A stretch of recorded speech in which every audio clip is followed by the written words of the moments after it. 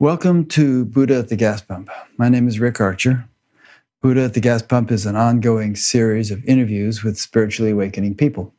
I've done over 500 of them now, and if this is new to you and you'd like to check out previous ones, please go to batgap.com, B-A-T-G-A-P, and look under the past interviews menu, where you'll see all the previous ones archived in several different ways.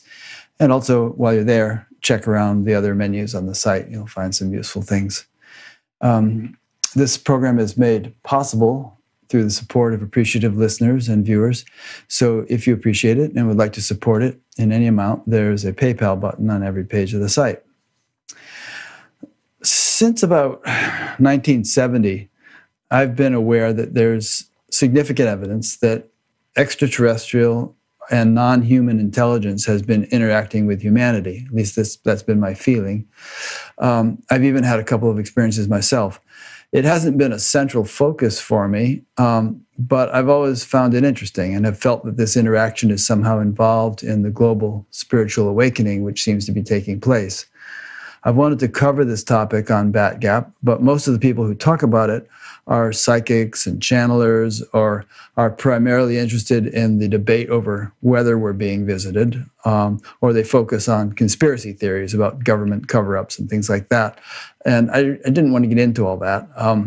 So I asked my friend Alex Sikaris of Skeptical.com who he would recommend that I interview on this topic that could be, kind of scientific and objective about it. And he recommended today's guest, Ray Hernandez. So here he is. Welcome, Ray. Thank you very much, Rick. Yeah, I'll read your bio here. Ray graduated with honors from Rutgers College, was a master's candidate at Cornell University, and was a PhD candidate at the University of California at Berkeley, where he was the recipient of a National Science Foundation PhD fellowship. He previously was a professor for 6 years at the New School for Social Research and at the City University of New York. And he is currently an attorney with the U.S. Department of Treasury in Miami, Florida. Ray is the executive director of the Consciousness and Contact Research Institute, CCRI, a nonprofit academic research institute comprised of 15 PhD academics and medical doctors, whose mission it is to explore the relationship between consciousness, cosmology, and contact with non-human intelligence. Ray was previously one of the co-founders of the Dr. Edgar Mitchell Free Foundation, a nonprofit academic research institute comprised of 12 PhD academics and lay researchers who recently completed a 5-year comprehensive worldwide academic research study on UFO contact experiencers. The late Apollo 14 astronaut, Dr. Edgar Mitchell, the sixth man to walk on the moon, and the founder of the Institute of Noetic Sciences, and Dr. Rudy Shield, emeritus professor of astrophysics at Harvard University, were two of that organization's co-founders.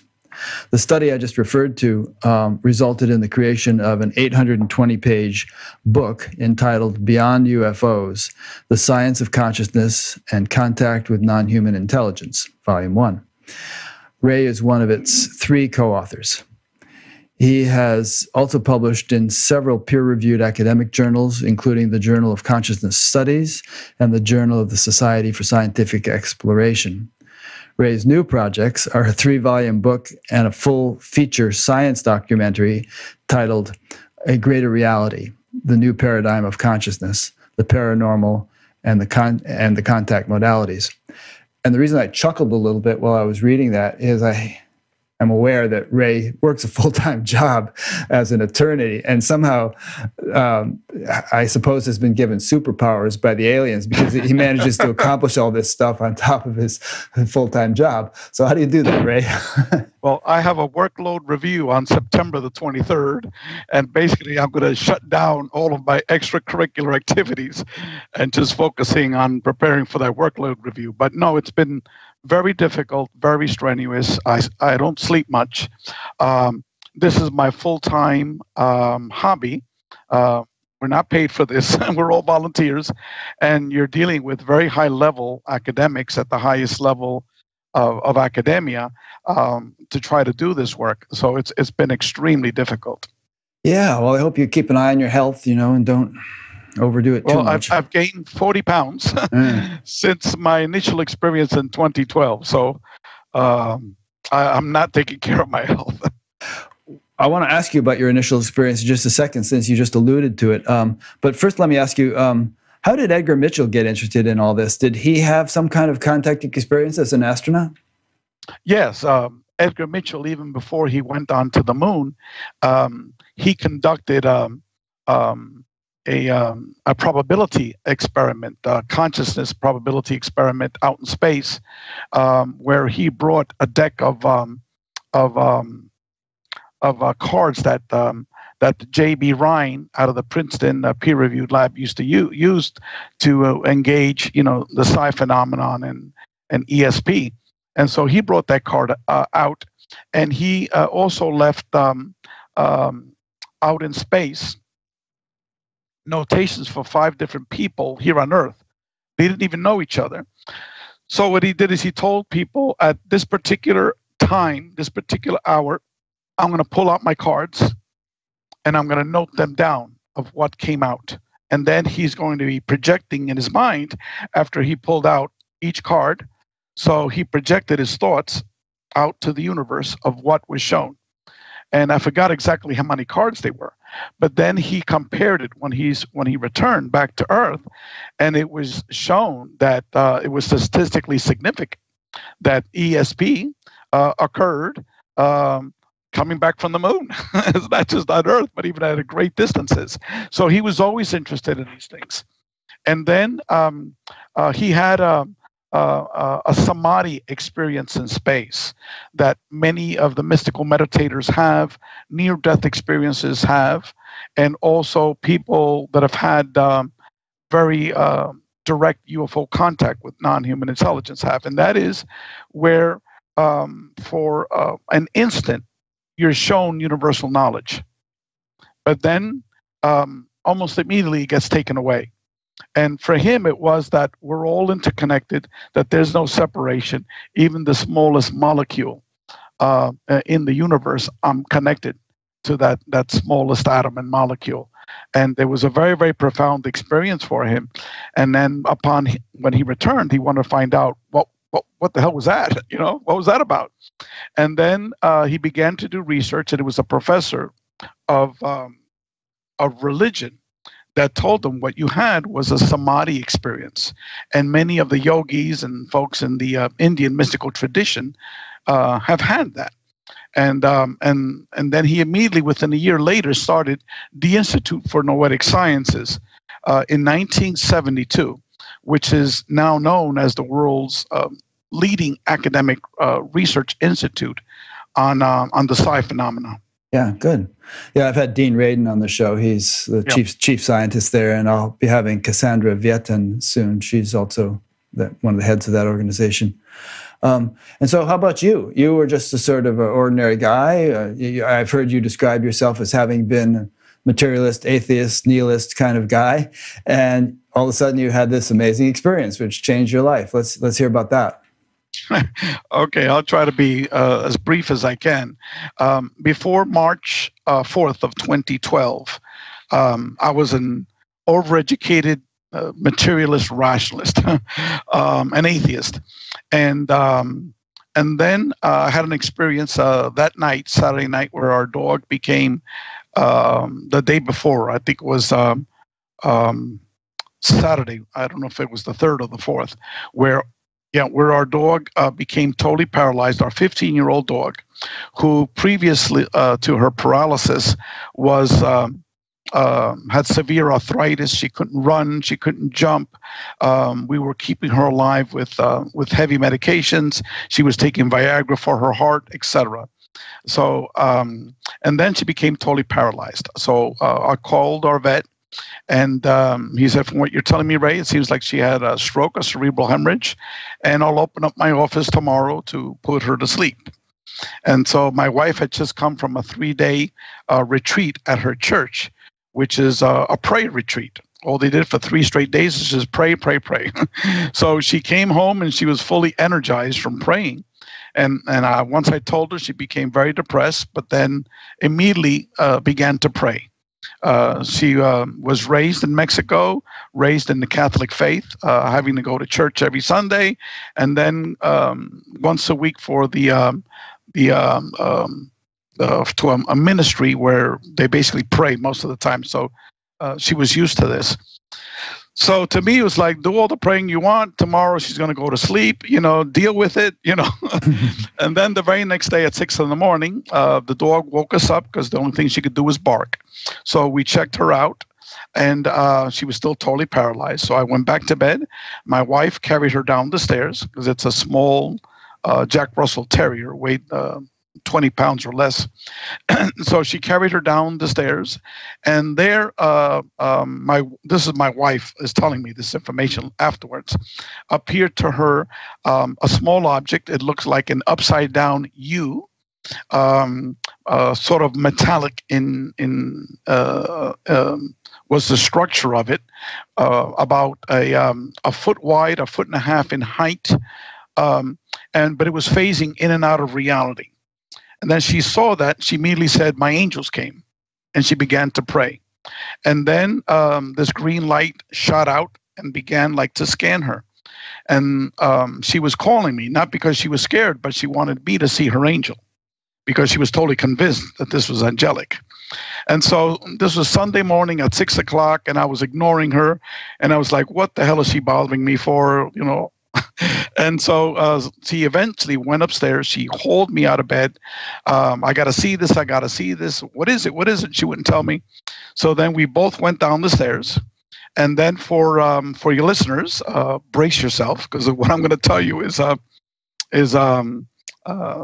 my first of many experiences of high strangeness. She was then stepped into the living room, and I was on the bottom rung of our steps, and she disappeared right in front of me and poof. The dog. Just poof. Huh. And then this is immediately. This is back to back. I could not see my peripheral vision. I could only see like a tunnel. If you put your hand right in front of you and you look, all around you is all dark. And the only thing you could see is what is in that tunnel. And that was at the corner of our living room. And there I saw what I now describe as an energy being. And I'll describe it for you and your listeners. It was roughly 2.5 feet wide, by a foot in height.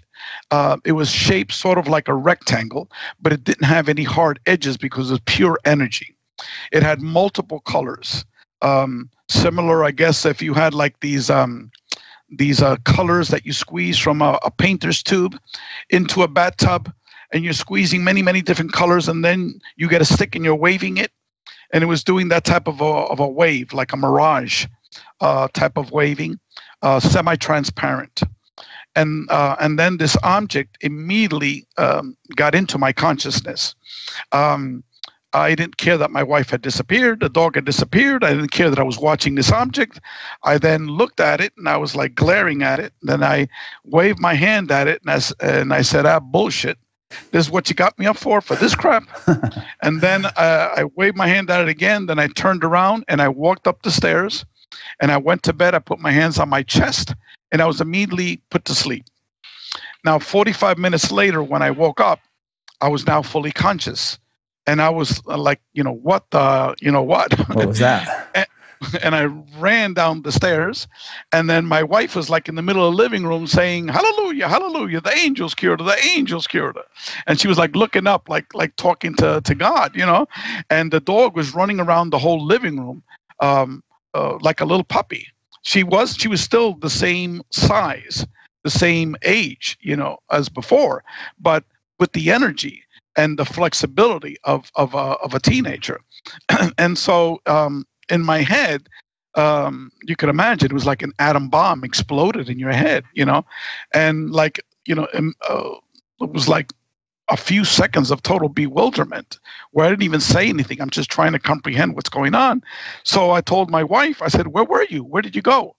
And she goes, "I didn't go anywhere. What are you talking about?" I said, "Well, you just disappeared in front of me and the dog, And she goes, "I didn't disappear in front of you." And then she starts to tell me what she saw. Her angels came. And then she began to describe it. And then I told her, I didn't see what you saw. What I saw was something different. And then both of us drew what we saw. And it was two totally different things. And it wasn't until 6 months later that after we had like our third major experience, that I had called this organization called MUFON, which investigates UFO cases, because I didn't know what the hell was going on. I was on the internet. Initially it was paranormal because I thought it was paranormal related, but she had also said in Spanish that it looked like a little craft, and insisting that there were little people inside, And so I said, but wait a second, this can't be UFOs because UFOs are very large and they're outside, So it was initially paranormal with a little bit of UFO stuff on the internet. And I quickly realized that it was all rubbish that was on the internet. So anyway, after our third major experience, I called this organization, and they sent a retired school teacher, and her husband was a retired scientist from the Hurricane Center. I think it's called OSHA, is the agency that deals with atmospheric conditions. Or NOAA, maybe? National. NOAA, I forgot the formal name, right. But he worked for the Hurricane Center here in Miami. So which is pretty busy at the moment because there's a big hurricane right off the coast. As we speak right now, it's right off the coast. Hurricane Dorian. And so anyway, they both were here, and she had been researching UFOs and people that have had close contact experiences for many, many years. And she was the one that told me, Ray, what your wife had is called missing time. I had no idea what that was. And she then went to explain it. And I later subsequently found out, including our research study, that it's a very, very common phenomenon. And so my wife, basically, to her, she had gone down the stairs. She looked down, the dog was running around, and she started celebrating. Okay, even though she was gone. And we knew it was 45 minutes because I looked at the time that she had come up to pull me out of bed, which is 6 o'clock. And then the time we had gotten downstairs, it was like 6:50 or so. And then 5 minutes in terms of the initial discussions. So it was like 45 minutes, more or less.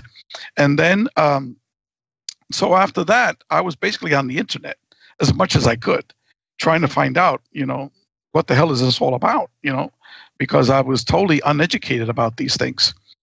And then, and I just should interject here that you told me before we started this recording that your dog lived in perfectly good health for nearly another year. Puppy-like, even though prior to this event, it had all the arthritis and everything that you had mentioned. Correct. It lived for about another year. Yeah. And so the next sequence of events was that a month and a half later, our dog woke my wife up at 3:30 in the morning, that magical witching hour. Okay. And so my wife then said, okay, she wants to go to the bathroom. So she went downstairs, obviously not carrying the dog because this dog was still very active. She opened the back door, but the dog did not want to go in the back door. She was jumping on the front door. And the dog never did that unless we had a chain, that we were going out for a walk or we were going to go to the car. And so so she was jumping on the front door. So my wife opened the door. The dog ran out. And so my wife walked down 3 or 4 steps, which is to our front door. And then she heard this very, very loud noise for about a minute. And I said, how loud was it? She said it was like a 747 jet was right above her. I said, well, shouldn't it have woken up the neighborhood? Did you see any lights? She says, no, I didn't see any lights. And then she said immediately it stopped after about a minute. Then she looked up, and it was a huge, gigantic UFO. It was like the Goodyear blimp. And at the edges of the blimp, it had colored lights. And the way she described it to me initially was, oh, my angels came and visited me last night. They came in a beautiful angelic craft, and it had stained glass windows, just like the stained glass windows of our church. Oh, my angels, that type of thing. And so when I got her to describe it and to draw it out, I said, what you saw was a UFO. These weren't angels. She goes, oh, you wouldn't understand. You're an atheist, And so that's when I knew that this was related to UFOs, right? And so then it was like 8 hours a day on the internet. I would order all these UFO books, just trying to understand what the hell is this that we're interacting with. And then she then went to Mexico about a month and a half later, and she spent a month there to stay with her family. And she would call her angels repeatedly, and repeatedly what appeared, a huge UFO. Twice seen by her family members. One time, a UFO interfered with airport traffic in Veracruz Airport. And my wife had called to see her angel. The UFO never appeared. But in the 11 o'clock news, her sister yelled at her, said, Dulce, come here. The 11 o'clock news was a huge UFO that interrupted airport traffic for 2 hours. And then it was in the newspaper the very next day. And then on YouTube, there were many YouTube videos of that night of the YouTube. But my wife didn't tell anybody that she was the one that called it down. And then she, the next day, she hooked up with a cousin of hers at a baptism, because that was one of the reasons why she went down there. And her cousin had told her that she had interacted with many UFOs and the actual entities physically, mainly the little short ones, and that telepathic communications and even human-looking entities. So then my wife shared her experiences with her. And so... and let me then fast forward now about when she arrived home. This was in mid-August. I then playfully called down a UFO. And I started off just killing time because I was waiting for a friend of mine to give me his parking ticket so I could do a motion to consolidate. So it was like the last thing on my mind. He wasn't there. I'm waiting and waiting. And I remember seeing a UFO video of this man named Prophet Yahweh who would speak in Hebrew, and a little tiny UFO would appear and he would capture it on his video. And this is in daytime, in the middle of the day. And he had numerous videos of daytime videos on a website that he had started. And the one that captured me was an NBC camera crew that were, mocking him. Oh, and now we're going out to the field to report a so-and-so. And this man claims that he could call a UFO. And after he called it down and they zoomed in on it, and you could see this little black speck, moving about, they immediately said, oh, no, back to the office, back to the desk, it's like totally dismissing it. They didn't want to go near that, And so so I said, okay, let me just kill some time while I'm waiting for my friend. So this was at night, 10 o'clock in the evening. And after like 10 minutes of me trying, I became more sincere as I got into it. In the beginning was killing time, but by the end, it was sort of like a mantra, like a meditation to it. I was very, very sincere. And then all of a sudden, I'm like, what a freaking jerk. Here I am calling a UFO. I'm going insane. I need to stop this thing. Here I am reading all these books. I'm spending all my time on the internet. I need to get rid of this stuff because I'm going crazy. And then I look up. Sounds like Richard Dreyfuss about halfway through that movie. Well, that's what happened to me later on. Yeah. That's another experience that dealt with near-death experiences. And that's how they gave me spirituality. But basically, what had happened was, as soon as I thought that, I looked up, and right on top of my next-door neighbor's house, next door neighbor, 5 feet from his roof, was a UAP, an unidentified aerial phenomenon. It wasn't fully materialized. If you can imagine, sort of like a small football stadium, maybe like a small college or a very large high school football stadium, that was literally right on top of my next door neighbor's house. Let me interject a question here, which probably some people are wondering, and that is, wouldn't something like that have been picked up on radar and by the military and by the the air traffic control and all that stuff, or is it sort of on a subtler level that you were able to see, but that wouldn't be detectable by those instruments? Okay, let me describe what I not only what I saw, but my daughter and 3 other friends. Okay, it was if you could imagine what I'm depicting, if you could imagine streaks of light, white streaks of light that would either do a 90 or a 180. And then continue after like it broke up for a certain distance, and multiply that by hundreds of white streaks of light that would form the whole shell of this object. So you're seeing the outsides of it, okay? And then inside was all this white plasma energy swirling around. you could see the stars, excuse me, the clouds, because it was a totally cloudy night. You couldn't see any stars, okay? So you could see the clouds behind it. So it was transparent. Translucent, yeah. Translucent, yeah. And so, but it was huge. It was like 100 meters tall. It went back like 600 meters.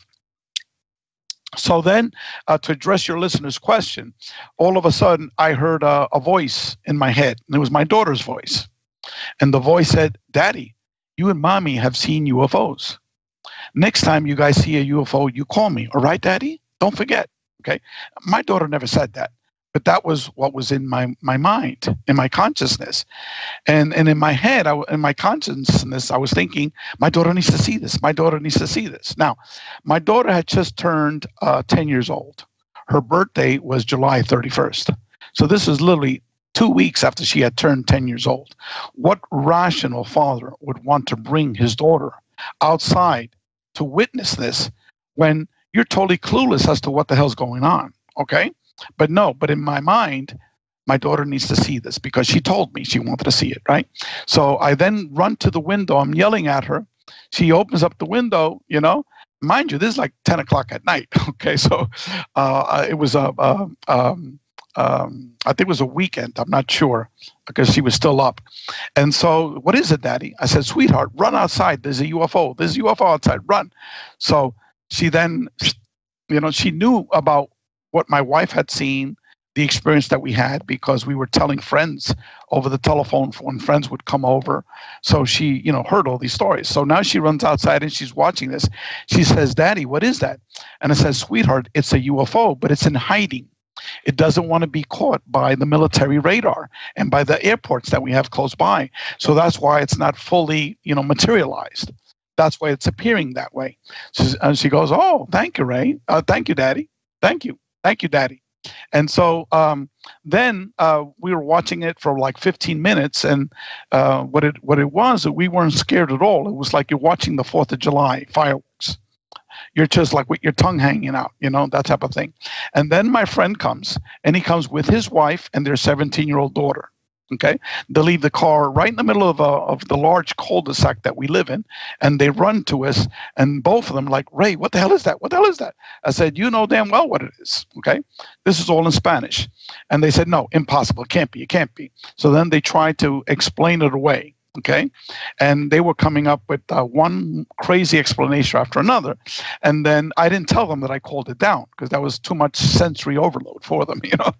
And so after like their 4th or 5th explanation, which just became more ludicrous, I started laughing out loud, and in my head, I communicated with these entities. I said, and this is literally what I said.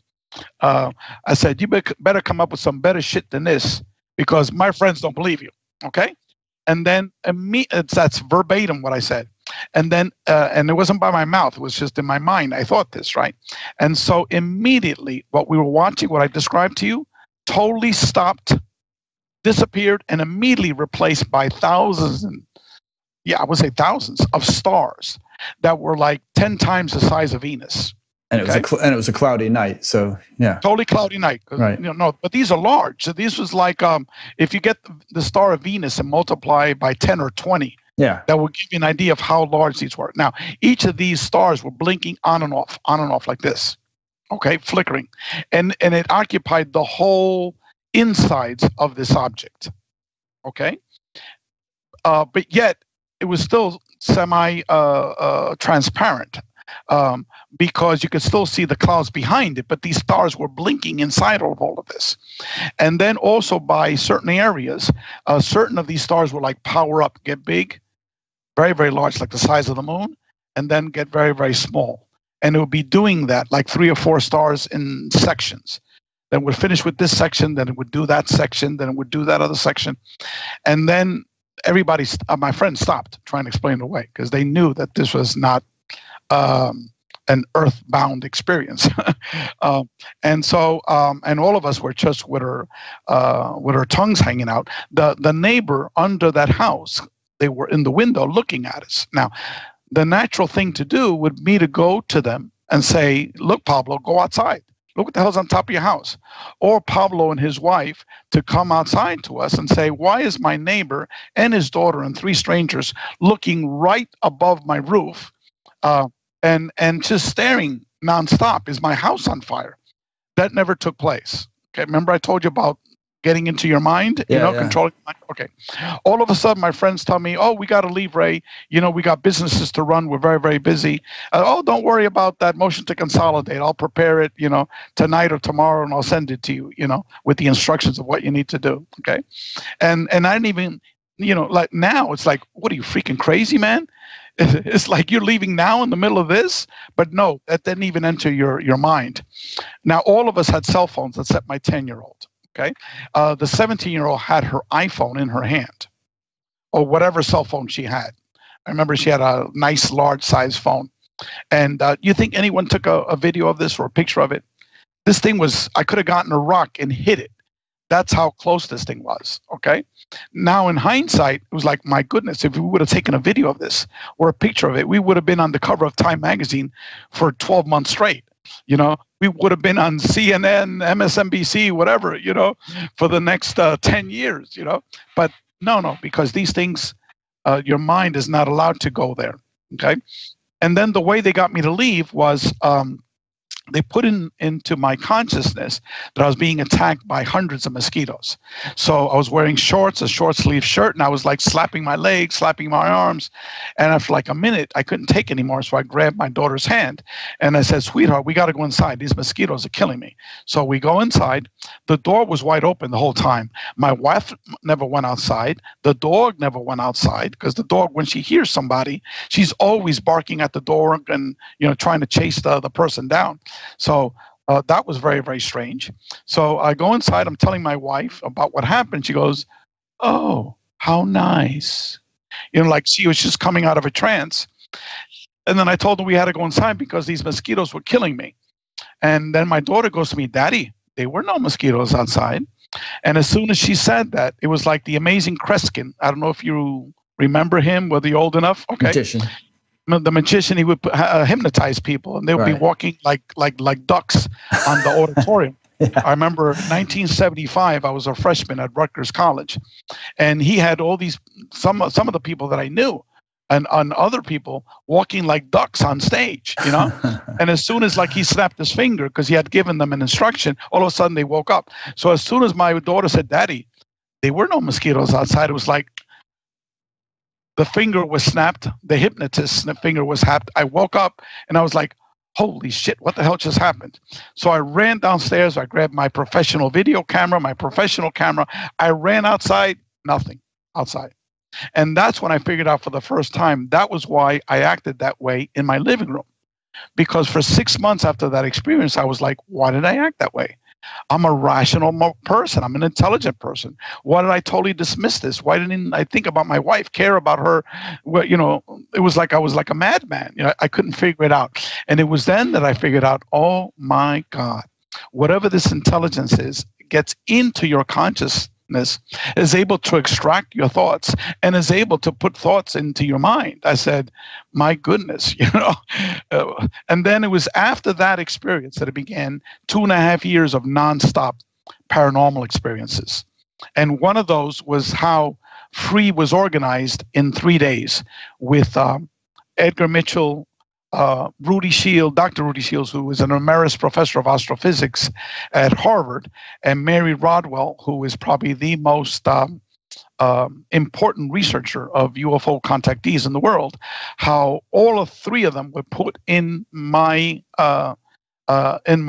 arena within 3 days, and Free was formed at the home of Edgar Mitchell. After I had this out-of-body experience while I was driving my car, where I was shown the contact modalities. So it was all orchestrated. And you can get Rudy Shields on your show. He'll be a wonderful guest. He's an 80-year-old emeritus professor of astrophysics at Harvard for 45 years. He was a professor there. And he's deeply into the topics of consciousness and contact. Or Mary Rodwell, who has worked with experience. And they will tell you what I just told you is correct. Great. I imagine that people listening to this, either live or later on, there'll be a whole range, naturally, of people who think that this is just fantasy thinking, imagination, to those who take it very literally and, feel that, yeah, this stuff is happening and we've known about it for a long time.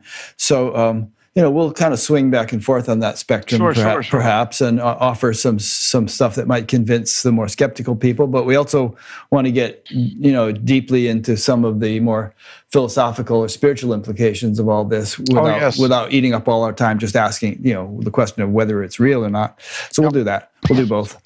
A couple nice quotes here. I'll give your voice a break for a second and just read these that capture my sentiment about all this. One is from Harvard psychiatrist John Mack, who worked with approximately 200 individuals who claimed to have contact with non-human intelligence.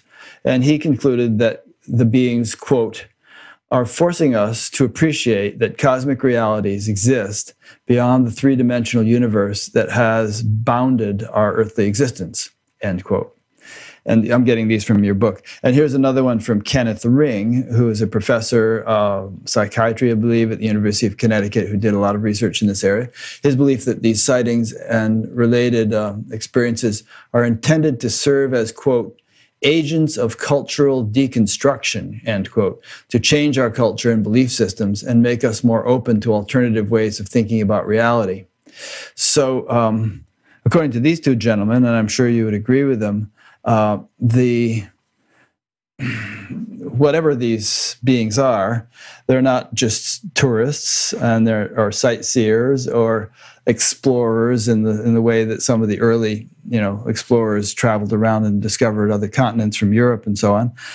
But they have an agenda or a mission, which is to help humanity evolve, and to help bring about certain changes in our behavior, in our consciousness, in our thinking.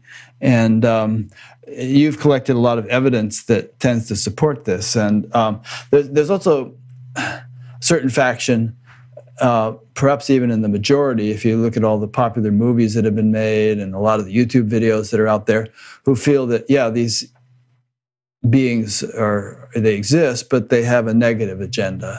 They want to kill us all. They want to, just to harvest all the Earth's natural resources or something and then go about their merry way. But what your studies showed, and we haven't even begun to talk about your studies yet, but we'll get into that, is that all kinds of very beneficial changes have taken place in the minds and the psychologies of those who have had these kinds of experiences, such as concern with spiritual matters, desire to help others, compassion for others, ability to love others, concern for the welfare of the planet, conviction that there is life after death, tolerance of others, and insight into the problems of others, among many other things. So it seems like, although some people, a small percentage said they were primarily terrified or that they would like it to stop, the majority, and I'll let you in just a second tell us how extensive this study was and what it was, but the majority have said, oh, it was a really positive experience. It changed my life for the better, and I don't want it to stop.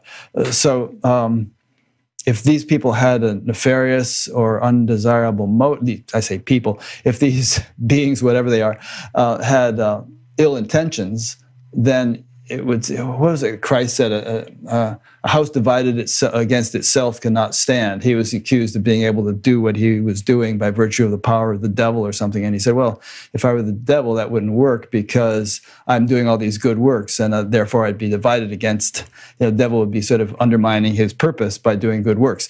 So it seems like these intelligences are largely, according to your studies, having a salutary effect, a beneficial effect, and that would tend to give us more confidence in their motivation. All right, so that was a bit of a long-winded comment on my part, but why don't you respond to that and get us into kind of an overview of what this study was, how extensive it was, who worked on it with you, how you managed to collect all these people. And before you do that, I might say that I bet you all the people who participated in your study, and there were thousands, were actually just a small percentage of the total number of people in the world who have had this kind of experience. These are just the people you managed to connect with who took the trouble to fill out the study, but it seems to be a pretty widespread phenomenon. Yes, I would agree. Yes, it is indeed a very widespread phenomenon, and it's part of what later on, hopefully, we'll discuss the contact modalities and the work of this new organization. Yes. It's as you might suspect.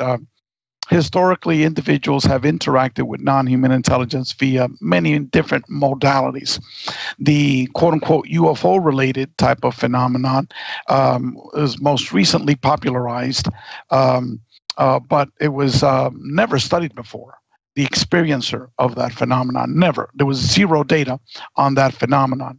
So what had happened was, I'm not going to go into the detail of the experience that led in the 3-day period to the formation of this organization, but within a few short months of that experience, which occurred in May of 2013, we had numerous PhD academic professors that were willing to join us in this mission. And the mission was, how do you begin to undertake the world's first comprehensive academic research study of individuals that had both seen UFOs and have had contact with non-human intelligence? Had never been done before. So the people that are the professors that agreed to work with us were Dr. John Klimo. Dr. John Klimo was a professor of psychology for over 45 years, and he was one of the pioneers of modern academic paranormal research, together with Charles Tart, Stanley Krippner, et cetera, et cetera. He was part of that core group. He knows these two individuals as very close friends for 40 years. And he was a tenured professor, and he has written extensively about consciousness, dreams, about death, out-of-body experiences, near-death experiences, about the psi phenomenon, et cetera, et cetera. So he eventually became the co-chair of our research study. We already spoke about Edgar Mitchell, who got a PhD in aeronautical engineering from MIT and was the founder of the Institute for Noetic Sciences. Rudy Shield, who you had mentioned, John Mack, he was the one that introduced Dr. John Mack about the topic of consciousness. Before that, Mack did not understand the physics aspects of consciousness. And it was Rudy, who was one of his best friends at Harvard, and one of the few that actually defended him at Harvard in terms of the academics, to begin to engage in the dialogue about the physics of consciousness. John Mack was studying alien abduction people, wasn't he? Wasn't he like in touch with Betty and Barney Hill, and then he was... Well, yeah. At first, he was introduced to the topic by this man who was not an academic. He was researching abductions, and he viewed these experiences as mainly negative. It was Bud Hopkins. Okay, so Bud Hopkins would begin to send him the people that he had hypnotically regressed and give it to John Mack. But then, after John Mack published his initial book titled Abductions, all of a sudden he had hundreds of people going to him. And once totally independent of Bud Hopkins. And then the second wave of individuals had totally different stories from what Bud Hopkins had given him. These are people that were having, the contact modalities, people having out-of-body experiences, near-death experiences. They were brought to other matrix realities. These experiences were initially frightening because it scared them, but it became much more spiritually awakening, spiritually transformative for them. And that's when he began to realize that these were possibly multidimensional entities that people are dealing with, and that totally transforming humanity. But he passed away before he was. He did write a book titled "Passport to the Cosmos," which has presented this new paradigm. But it was as soon as he published that book, he got into an accident and he died. And so, but most of this field of ufology, it's most of it is abductions, negative, but there was never any type of data to be able to substantiate one position or another. So we also had Dr. Claude Swanson, PhD physicist from Princeton University, who was very much interested into consciousness and the contact modalities, and also UFO contact. He joined us. Dr. Bob Davis, who was a retired PhD professor of neuroscience, at the State University of New York. He taught there for 35 years as a tenured faculty member, very much interested in these topics. And we brought in a couple of other professors, like a retired professor, Leo Sprinkle, who's one of the first academics actually have an article published on UFO contact experiencers. Consultants were Dean Radin, who just mentioned before, and several other academics. And then we brought in researchers, people who had their boots on the ground that were working with experiencers. One was Kathy Martin, who wrote the book on Benny and Barney Hill. So a major researcher, also Mary Rodwell, who I had mentioned before, and a couple of other individuals. So what we did basically is to get these PhD academics who were interested in this topic together with the people that I had interviewed thousands of cases of experiencers. And we got them both together and say, okay, how do you begin to study this phenomenon of UFO contact experiencers? And so what we developed was 3 surveys, 2 quantitative surveys comprised of 600 questions. And then we had 1 survey which was qualitative in nature, which was written responses to 70 open-ended questions. And then we had the surveys translated into different languages. But what I'm going to talk to you about is our English language survey. We publicized the hell out of it throughout Facebook, over 200 radio shows, paranormal radio shows, UFO radio shows, consciousness radio shows, similar to what we're doing now, to encourage people to take our survey. And what we wound up with was 4,200 responses from individuals from over 100 countries. And excuse me. And what we found out from our surveys, let me just briefly go over 4 major findings. There's naturally hundreds of different, topics we can go in here because we asked so many different questions. But if you were to say, Ray, what are your 4 major findings? I would say, number 1, while initially 37% viewed their experiences as highly negative, okay, in the very beginning, now when they were taking their survey, it was between 85 to 95% of these individuals said it was mainly positive. Okay, and so there was a whole transition of how that took place and why it took place, which I could go into. We asked that question of positive, negative, neutral in over 25 different questions, because how you ask a question, you get a different response. We even asked a question for the different types of quote-unquote beings that people interacted with. Was their experience mainly negative, slightly negative, neutral, slightly positive, or mainly positive? Okay, and then we asked it, initially, and then later on with the beings. And what we found out was that the overwhelming number of these people said, look, it wasn't negative. Actually, for the certain types of beings, it was mainly neutral. So that was a complete revelation for many of the folks. They knew that this was happening via the experiencers, but it was never quantified. Because if you go to the internet, all you read is that these are all negative, negative, negative, negative. Well, we documented with 4,200 experiences, it's the total opposite.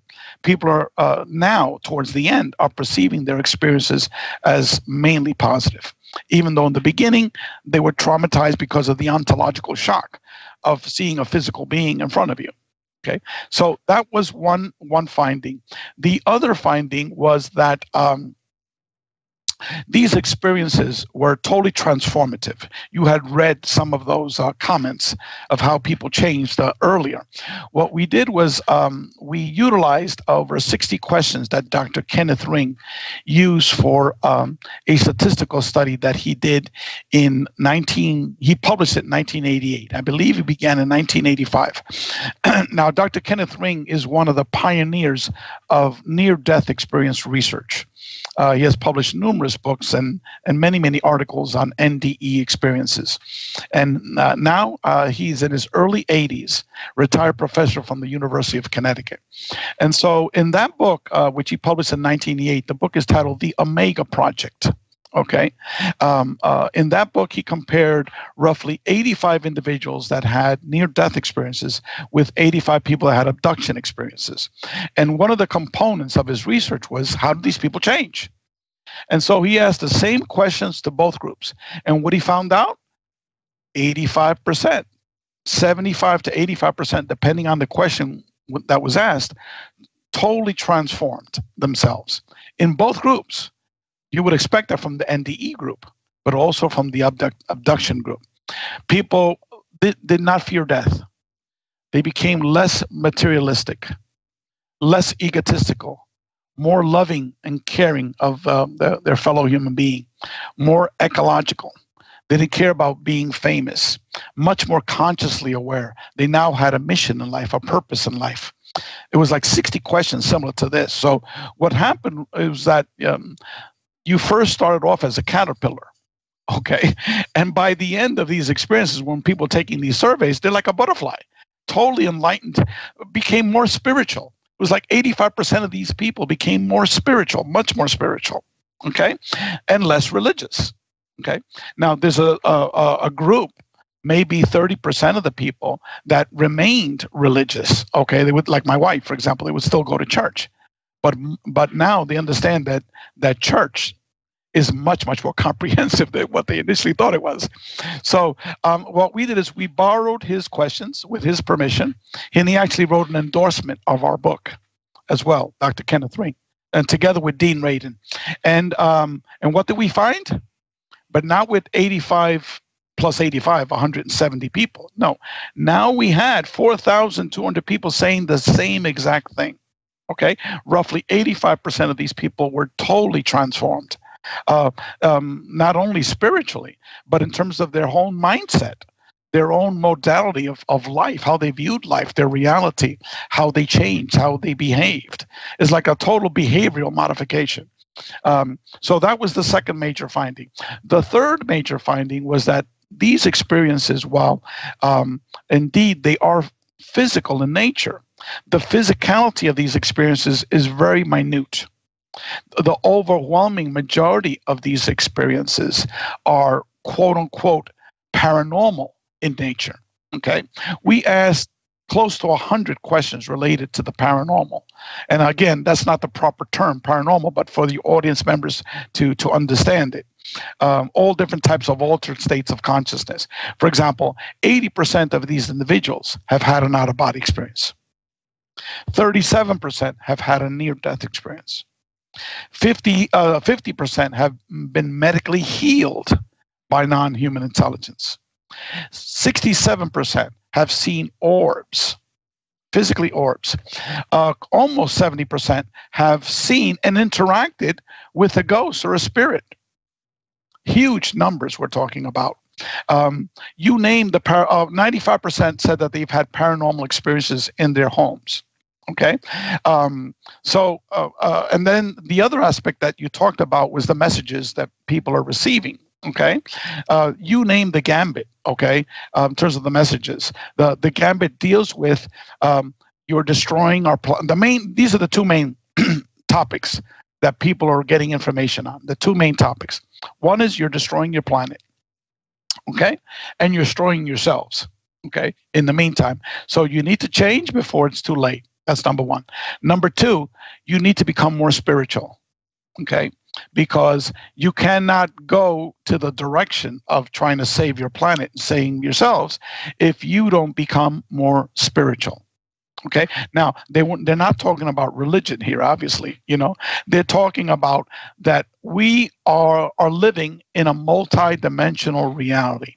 And then within this multi-dimensional reality, there are different levels of understandings of realities, and non-human intelligence are occupying these different realms, and that they have a better understanding of source and spirituality. Also, what happens to us when we die, how we need to change to become more loving.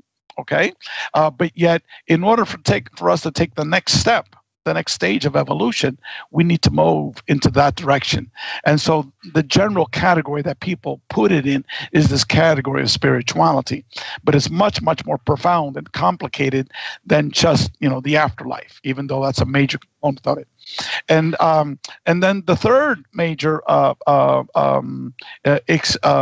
finding is that these experiences are multidimensional in nature. Why? Because there's a manipulation of space-time. And if you look at all of the contact modalities, near-death experiences, out-of-body experiences, remote viewing, mystical meditation, communication with ghosts and spirits, hallucinogenic journeys, et cetera, all of them involve a manipulation of space-time. And that leads then to the hypothesis that we're dealing with a multi-dimensional reality.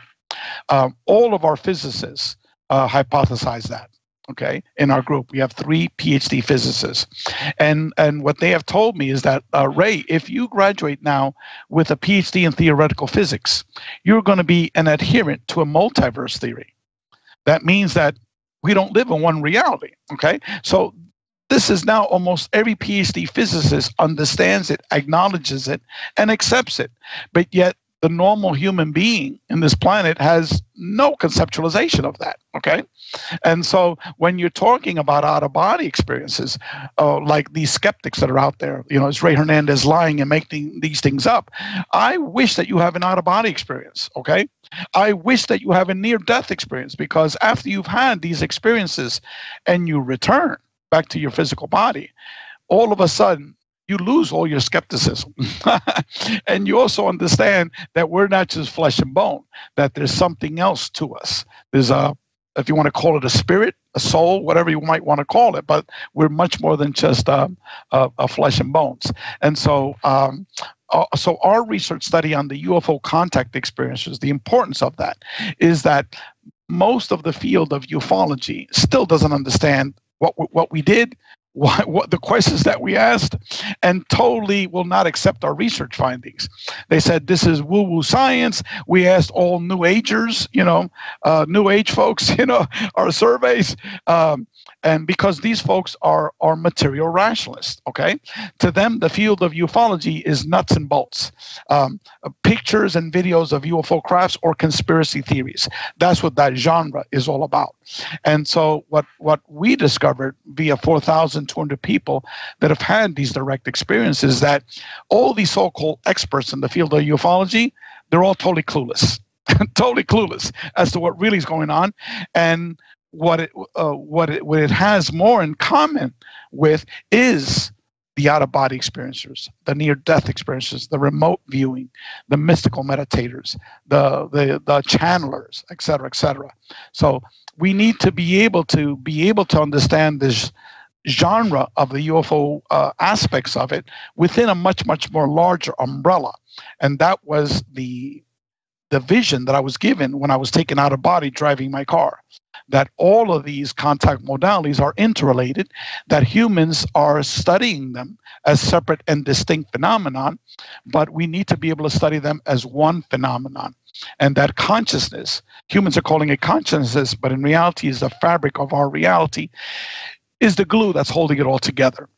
And in order for you to have a better understanding of these separate, phenomenon, we need to be able to study it as one phenomenon. Yeah. All righty. Let me respond to that with something that'll kind of be combined comment and question. I wrote this down the other day and I emailed it to you, and that is that, it seems that ETs, NDEs, near-death experiences, out-of-body experiences, meditative experiences, many mystical experiences are related through a common denominator, namely that they all involve access to subtler realms. And I'm completely comfortable with the notion of subtler realms. We talk about it a lot on this show. But despite that common denominator, they can still be dissimilar in certain ways. For instance, to take an analogy, baseball and mountain climbing and boxing and scuba diving are all sports, but they're obviously very different from one another. So there could be subtle beings who reside on Earth. I have friends who perceive them routinely.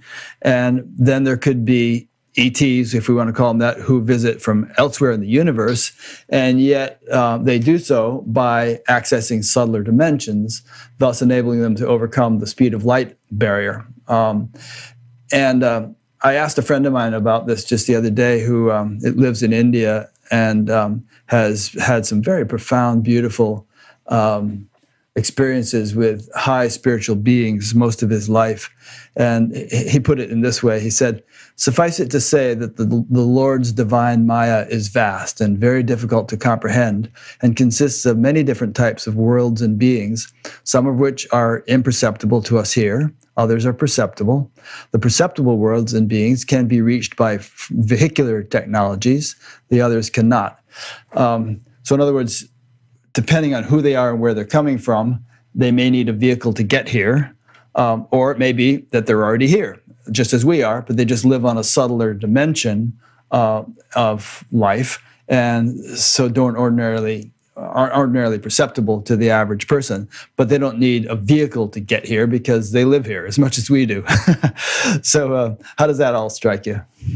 No, I mean, these are all viable hypotheses. Yeah, good. And at this point, humanity is totally clueless as to the fundamental questions to ask on these topics.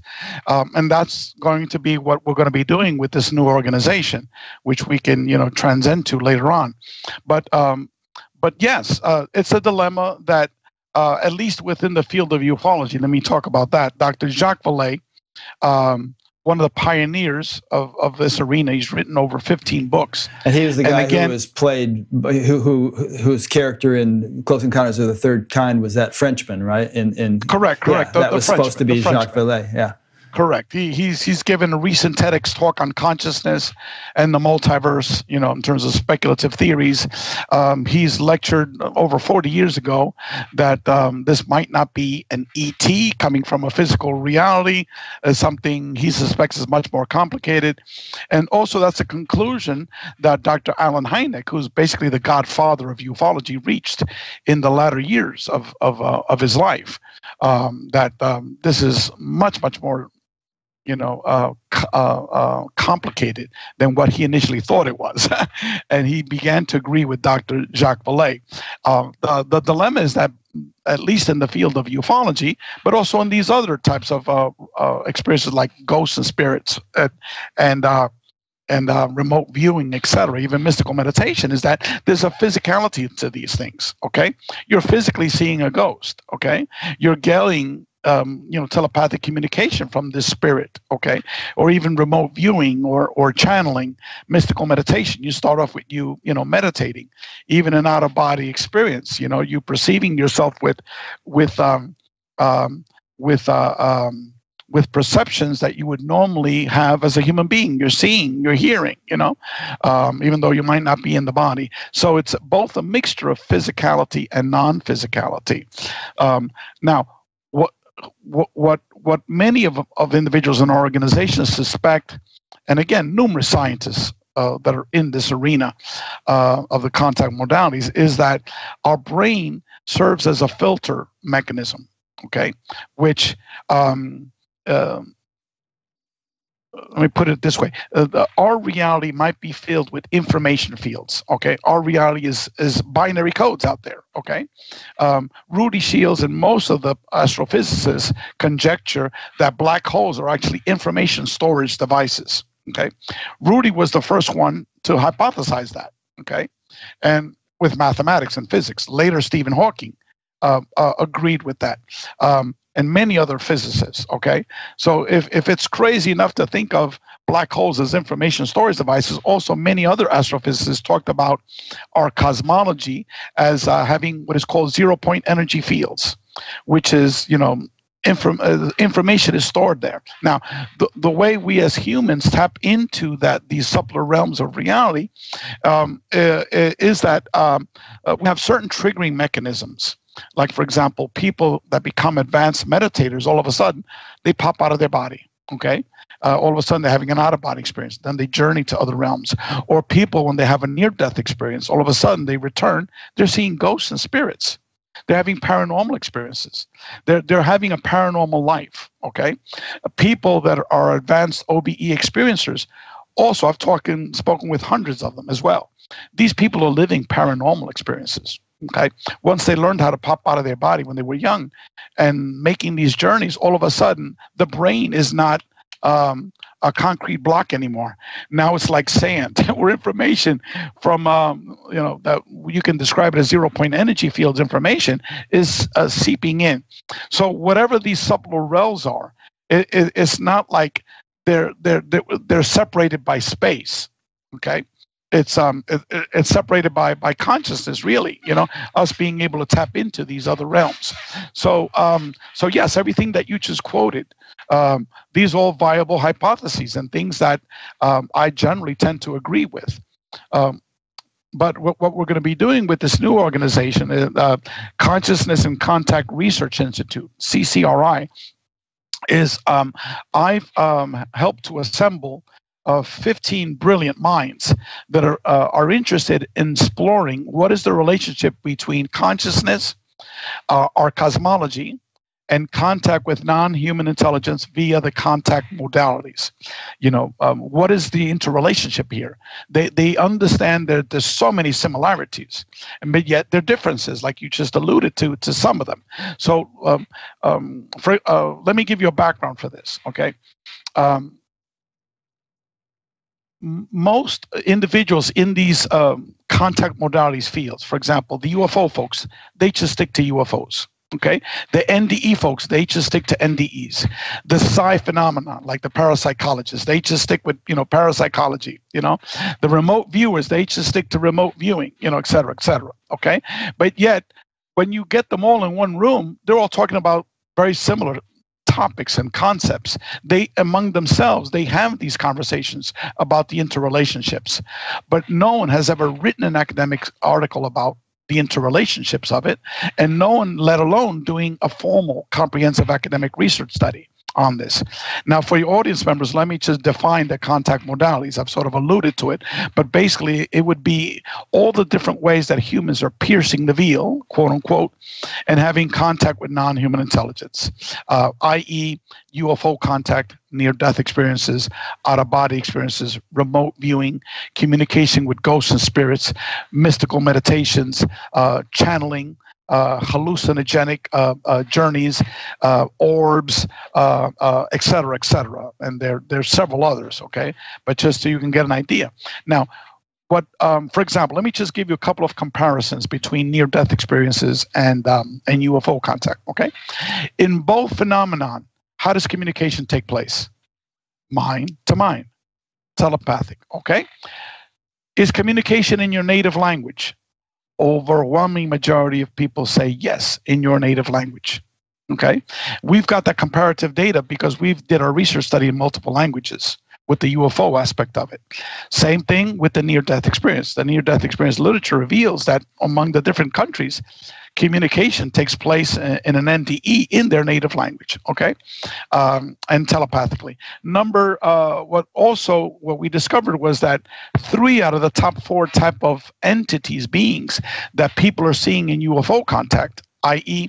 the energy being, the human-looking being, and ghosts and spirits, are the top 3 that people are seeing in near-death experiences, okay?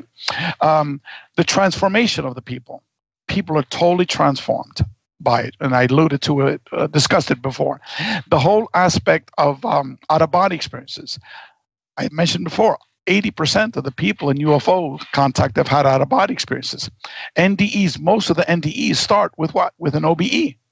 You see your dead body underneath you, okay?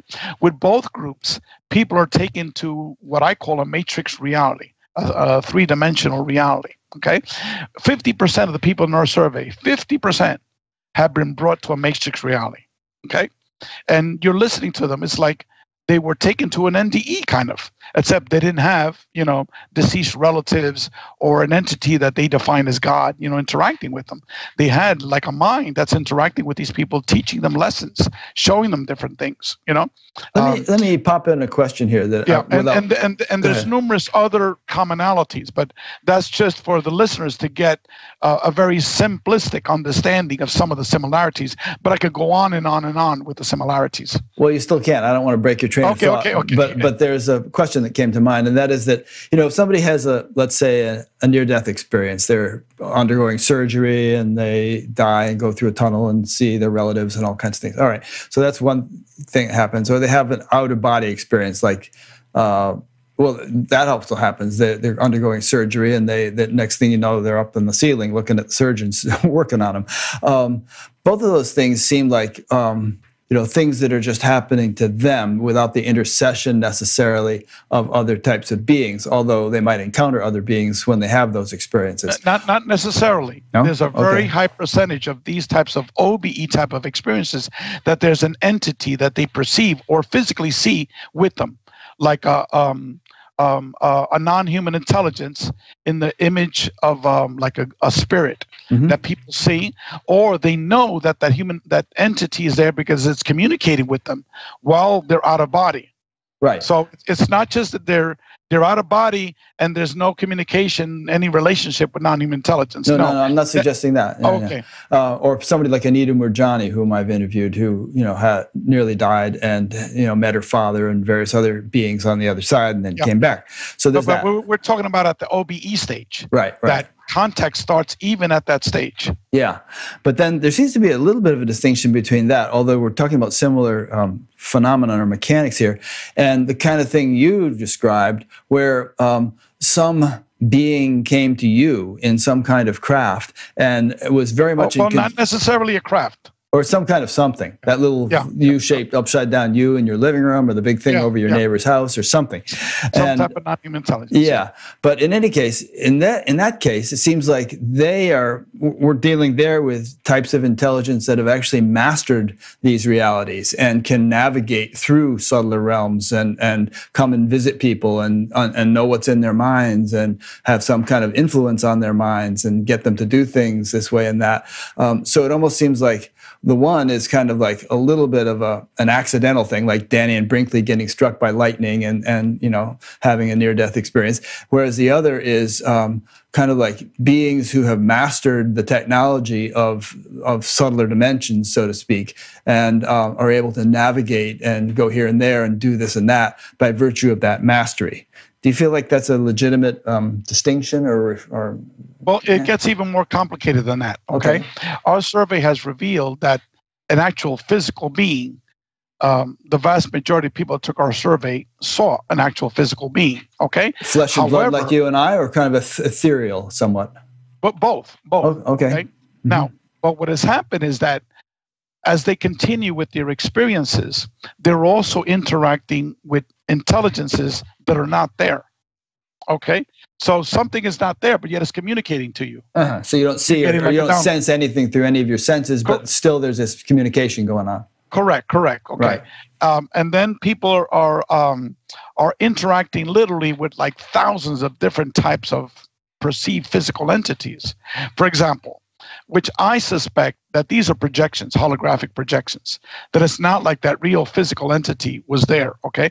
Not all of them, but at least some of these experiences. Like, for example, okay, there's this man here in Miami who's come to be my best friend, okay? He's the world #1 contact experiencer by far, okay? He's a retired federal DEA federal agent. His wife is a PhD psychologist. His daughter's a PhD psychologist. These are highly educated individuals. His name isn't William by any chance, is it? No. Okay, good, because I have a list of questions from a William in Miami that I'm going to ask you in a little bit later. Okay. And so this man and his wife have seen Ganesh physically. Yeah. In their bed, not while they were asleep. It wasn't a lucid dream. This is like, they were startled because they see this big, huge light. And then they wake up and there's Ganesh right in front of them. Now, did Ganesh come from the Ganesh constellation?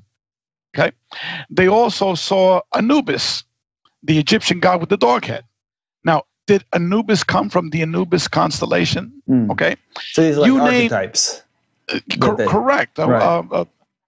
People have literally described in our research study literally more than 1,000 different types of physical types of entities. So you could either take the position that, yes, this physical entity was very, very real and he came from whatever reality he came from, okay? Or you could say that maybe some of them are real and the rest are projections. For example, I won't mention the name, but this very, very famous person, very well known, okay? He and his wife saw a 6-foot owl, okay, on their vanity, bathroom vanity. Yeah. These are millionaires type people, okay? And it wasn't like I heard it third hand. This is direct from the horse's mouth, as they say, okay? So did that 6-foot owl come from the 6-foot owl dimension? Or these, projections for that serve a purpose, whatever the purpose that is, okay? Now, in terms of what we're dealing with, okay, my response to whoever's asking all these questions is, and all these questions that people are submitting to you, is at this point, we're dealing with something that is so freaking complicated, okay, that we can't even begin to understand what are the basic questions to ask regarding to this, because it's like you're prying into what is consciousness itself. That's how deep this is, okay? What we can do, at least what we could try to do, at least with the UFO aspect of it, is to document. What are people experiencing? What are they telling us and trying to document? And now we want to move into the contact modalities to see the people. For example, this is the typical case of these individuals, okay? And my friend who's here in Miami has the same thing. They've had almost every one of the contact modalities. Okay, I've interacted with 3 physicians. These are physicians. Okay, these are not senile people that are 90 years old, 80 years old. They're still practicing physicians. Okay, they've had near-death experiences, out-of-body experiences, ghosts and spirits. For example, 2 physicians. They've had, after their NDE, all of a sudden they began to see ghosts and spirits in their hospital. Okay. And I spoke with a couple of researchers on NDEs, and I said, I've spoken with a lot of medical doctors, okay, over the years. They've told me the same thing. And not only that, but also other NDE experiencers, okay, and OBE experiencers, and also UFO contact experiencers, that somehow there's a triggering event that just opens up this whole fabric of reality, and everything else comes trickling in. So this person has seen Sasquatch, a physical Sasquatch with her husband. They've seen a huge UFO the size of that blotted out all the stars in the sky, a triangle, twice, with her husband. Okay, and so you're listening to this person and you're saying, is this person for real? Then I met the person at a conference, the doctor. She gave me her business card, and she started talking in medical terms about her NDE. I had to stop her. Excuse me, doctor. I don't understand all the medical jargon, So that's when I knew that she wasn't crazy, that these are very, very real. And then you think about your own personal experiences, which is absolutely crazy, for anyone else to digest, and you say, my goodness, there's so many people like this medical doctor, okay? Now, how do you understand that? Someone that's having all of these diverse experiences. That's why we want to be able to study, because that person, that medical doctor, and hundreds like her that I've interacted with, and there's probably, who knows, maybe 1 million people all over the world, okay? These people, we believe, all of the researchers, and hopefully I'll get to name some of these people in our organization, we believe that these people hold the key to understanding what is consciousness, because they literally have been in all these realms via many different ways. All right. So it's like, if we can pry open the door to understand these people and understand the phenomenon and how they're all interrelated, we would have a better understanding of what is consciousness. It's really cool what you're doing, because it's like, it seems like these experiences are ubiquitous. People all over the world are having all these kinds of far-out experiences, and including many quote unquote respectable people, well-educated doctors and this and that, and yet everybody's afraid to totally come out with it. And oh yes, if everyone did that simultaneously, I can interrupt you for a second. Yeah, sure, go ahead. Most of the folks that took our survey stated they've never spoken to anyone else about their experiences except their immediately family members. Yeah. So that's why it remains hidden.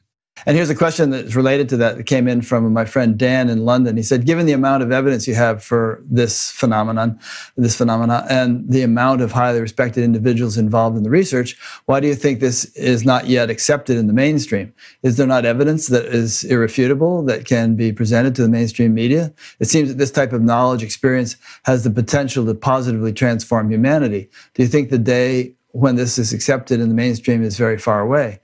And it seems to me like it's kind of like this. Everybody, I don't know, it's like the emperor's new clothes or something. Everybody's having this experience, and everybody's afraid to say it. But there could be some kind of tipping point, man. Perhaps your research will help to expedite this or catalyze it, at which we cross that tipping point, and it becomes de rigueur. It becomes the norm for people to acknowledge this stuff, and everybody starts sharing their experiences, and then it becomes part of our more conscious, shared experience of humanity. Yeah, I mean, the way I could answer that question is. I read when I was in college this very important book titled "The Structure of Scientific Revolutions." Yeah, Thomas Kuhn, great book by Thomas Kuhn. Okay, it talked about how new paradigms are established, and it talked about initially when these crazy radical ideas are brought forth, it's totally destroyed and dismissed by the scientific academia. Okay, then later on, as the folks begin dying out, new scientists begin to become more receptive to these topics, okay? And what we're going to be doing with our research study is that we're establishing a new paradigm of our reality, okay? And it's very, very difficult for a materialist, and you certainly can understand these concepts. Most of the folks in our organization, including most of the major NDE researchers, they believe that consciousness is primary. Okay, not our physical material reality. But yet you talk to the normal person out in the street, they have no idea what the hell you're talking about. Okay, and even within the field of ufology, which we as an organization never were. Our focus was on consciousness studies. But when you I would make a presentation at these conferences. You have all these very well-known names in the field of ufology. Okay, they're all materialists. Okay, what we did was pseudoscience. The survey findings are totally unacceptable. What is this being brought to a matrix reality? What is this? All these paranormal experiences. Just like a regular materialist scientist. So if I went to a conference, let me just tell you, this is in June, the biggest UFO conference in the world called Contact in the Desert. Okay, and they had this guy that lectured on the Peruvian skulls, these elongated skulls, which he did a DNA test and they were proven to be 100% human, DNA, whatever. This guy got 500 people to pack up his room, and Ray Hernandez got 10. Okay, they had this other charlatan, David Wilcox, who got 1,500 people and packed that auditorium, and Ray Hernandez got 10 people because they have you competing against each other. Okay, when they had me sitting down at a table, they had me sitting down next to the alien hunter. Okay, this guy that had these hands, these clay hands that were hardened over time, these huge hands with these rods, these thin rods like nails popping out. So he had all of that on his table. He had like 20 people lining up to buy his book and to get his signature. But yet Ray Hernandez, with all these academics in this 5-year academic research study, I sold 2 books while I was there. So don't take it personally, Ray. that's the stage of ufology, and that's why most of the NDE experiencers, the psi researchers, people like Dean Radin, Jeffrey Long, Raymond Moody, Kenneth Ring, all these people that are now working with us, while we were doing the UFO stuff, they want nothing to do with us, okay? Because which is perfectly understandable. But now that we're focusing now on the bigger picture of consciousness and contact with non-human intelligence, and the whole aspect of UFOs is one small component of it, then they're able to join in because now we're talking about, the psi phenomenon, near-death experiences, out-of-body experiences, remote viewing, things that are more established within their realm. But yet to the normal population, all of these topics are taboo topics. But it's just going to be taking several generations, I think, to be able to be receptive to these topics, because we're dealing with consciousness. We're dealing with topics that are, the opposite of materialism, And at this point, it's not that they're taboo topics, is that they're not even understood, by the normal person when you talk to them. Well, I think it was Max Planck, the physicist, who said that science progresses through a series of funerals. Exactly. That's the structure of scientific revolutions. Yeah, exactly. We're waiting now for these old buzzards to die. But what it is that 3/4 of the buzzards that are in our new organization, they're all above 70 as well. Yeah. But I don't think, but those buzzards have already converted to a deeper understanding. But I don't think we have several generations to wait. I mean, I think that the situation is more of an emergency. And perhaps that's why there is some kind of global awakening taking place. And that's perhaps why these beings, or kind of whoever they are intervening more and more. And, you've talked about that a lot of them, one of their main emphases seems to be the ecological disaster and, the possibility that we're going to kill ourselves that way. So I guess you could probably spin off a comment just on that, but I guess maybe I'll end it with a short question, which is, has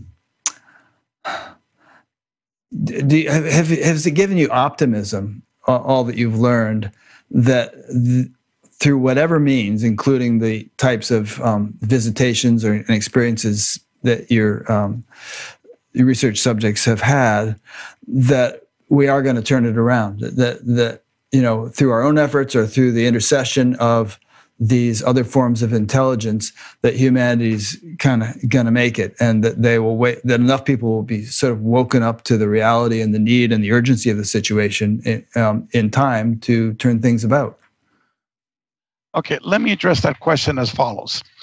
If I were just to look at the state of our current reality, given our politics, our economics, or the continuing destruction of our resources and our environment, and how we prey and feed upon each other, fellow human being, giving the economic structures that we have, et cetera, et cetera. If I were just to look at that, I would be totally pessimistic. Okay? Yeah. Totally pessimistic. But which is probably why half the country is addicted to opioids, because that's all they see on the news, and that's what they think the reality is. Yeah. But here's a contrast to that, okay? And the flip to that. My personal experiences have been that these experiences have been orchestrated, and we haven't had enough time in our discussions to talk about the specifics, but things were put right in front of me, okay? And not only myself, but many, many other people. Now, go back. When did remote viewing become popular? Do you recall, or when people found out about remote viewing? I started hearing about, I don't know, in the 90s with Courtney Brown and that comet that was coming and that whole business. And then that Heaven's Gate cult committed suicide, and it got tarnished by that event. That was my first awareness of it. Okay. It first became popularized in the early 70s at Stanford University, at the Stanford Research Institute.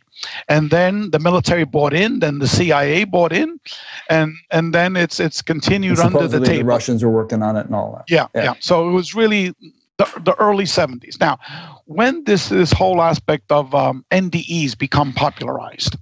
Well, I don't know again. Well, let me tell you. You tell me. I mean, I've read a lot of those books. With Raymond Moody's book, Life After Life. Sure. 1975. Okay, within 3 years of the remote viewing. The out-of-body experience was popularized by Robert Monroe.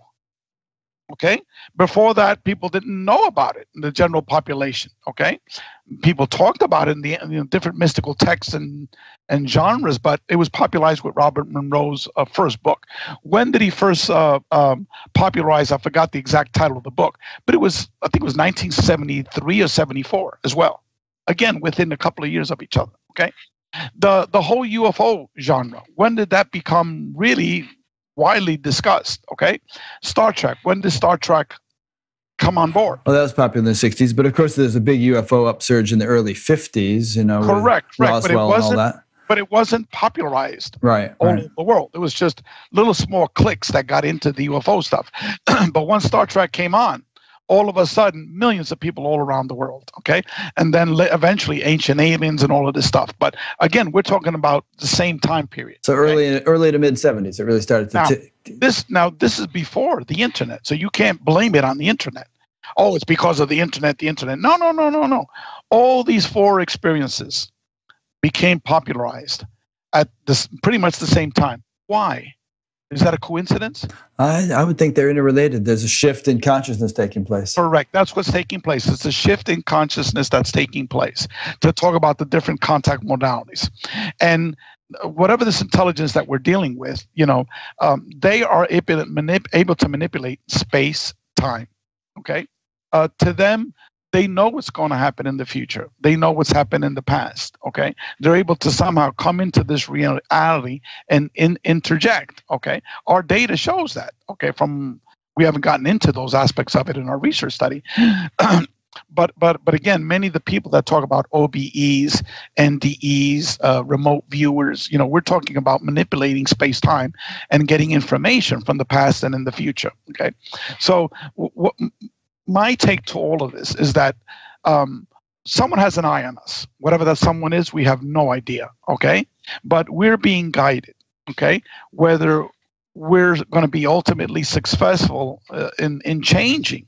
Okay, I don't know, but at least I'm hopeful that yes, they are going to be successful, because if the way I see them is sort of like seeing like an angel. How do you visualize an entity with angelic powers? Okay, that's the type of powers, quote unquote, that we're dealing with. Okay, so if they want something to occur, they, quote unquote, I think it's going to happen. So I think humanity will turn the curve. If not, they might just say, the hell with it. These people are hopeless. Let's start all over again and have a total depopulation of humanity. And that is another very common theme among experiencers. People have gotten either lucid dreams or direct experiences. My wife, let me just give you an experience with my wife. All of a sudden, she came down to me and she says, you need to become more spiritual. This is before I had my spiritual experiences, okay? Because humanity population, most of it is going to be wiped out. We're going to be living like Native Americans. We're not going to need medical doctors to rip us off. We're going to be doing our own home cures. We're going to be living in communes, treating each other in a communal way, loving each other. And she just went on and on and on and on. Now, if you know my wife, she's like one of these Mexican traditional housewives. She doesn't even have a computer. She doesn't go to the internet. She doesn't read any books on anything close to this stuff. New Age, forget it. That's sacrilegious. So I was like totally shocked, and it came out sort of like a robotic voice from my wife, right? And I was like totally freaking out. What the hell is this? What the hell's going on? I said, where did you read that? I didn't read it. Where did you learn it from? Did someone tell you this? No one ever told me this. Well, how do you know about it? I just know it. And then all of a sudden, after she finishes, she says, we need to be ready for this, for this transition, and then she went upstairs, and then I followed her like a couple of minutes later, because I was like, I need to get more information. What the hell happened here, right? She was dead asleep. The next day, she didn't remember what took place. Okay. What I just told you is also a major component of what these experiencers have received. Okay, that we're about to possibly, if we don't change, have a purging of humanity. That's another very common trend. So what I think is going to be taking place, my speculation is that, look, if we don't get our act together, there will be a purging of humanity so that we could restart again. Yeah, it's interesting. And spiritual, I mean, it deals with spirituality, It does. That we need to get our mind intact with who we really are. I think that's the key to it. That thing your wife said, you need to become more spiritual. I mean, you can stock canned goods in the basement or something, but but the thing that's really going to save you one way or the other, even if your body doesn't survive, I would say that the key component is to awaken the spiritual zeal and really accomplish as much spiritual evolution as possible. You know that we don't kill any animals. Lizards out in the yard? No. You know how many toads I've thrown away in the last 2 weeks? Like 8 toads, and there's still one last night that's out there. I have to drive like 1.5 miles away from my house, where this nice little canal, okay, and throw the toads out there. That's sweet. Because we can't even kill a little lizard, okay? Yeah. Ants, we don't kill ants, okay? My wife hugs trees. She communicates to plants and trees, okay? This is what these experiences do to you. Yeah, okay, totally transformed you. I talked to God. Before, I was a total atheist. Okay, so it's we need to evolve. We need to transcend. We need to become more spiritual. And what's taking place is an awakening of humanity, but it's too damn slow, and they're too selective to who they're doing this to. They need to do it to the rest of the world, not just to a few individuals at a time. Yeah. Well, there's there's various examples in physics. There's one in particular that is called, well, the way a laser works, for instance. Light amplification by stimulated emission of radiation is what laser stands for. And the way it works is you get the square root of 1% of the photons to align coherently with one another in the laser, and then all the rest of the photons entrain with them, and the whole thing becomes one coherent, beam of light. And in the heart, 1% of the cells are called pacemaker cells, and they regulate the beating of all the other cells in the heart. And there are many other examples like that in nature, where a certain percentage is, when reached, will have a kind of a regulating or coordinating or coherence creating effect in the rest of the population of that particular thing, heart cells or light or photons or whatever. So it may not be that the aliens, or whoever they are, again, I shouldn't just say aliens, it may not be that these non-human intelligences need to sort of interact with every single person in the world, but a certain percentage of them could result in a tipping point at which the entire humanity will be profoundly influenced. Yeah, that's sort of the theory that's out there. A lot of people are talking about. If I could sort of introduce, people need to communicate with me. It's info@experiencer.org. That's your personal email address? The personal email address. And then this new organization is titled Consciousness and Contact Research Institute. We're developing a website as we speak, and the members of our organization are Dr. Rudy Shields, who I mentioned before, the professor of astrophysics at Harvard. We have Dr. Jeffrey Long, who is a medical oncologist. He's going to be joining us as the co-chair of our research committee.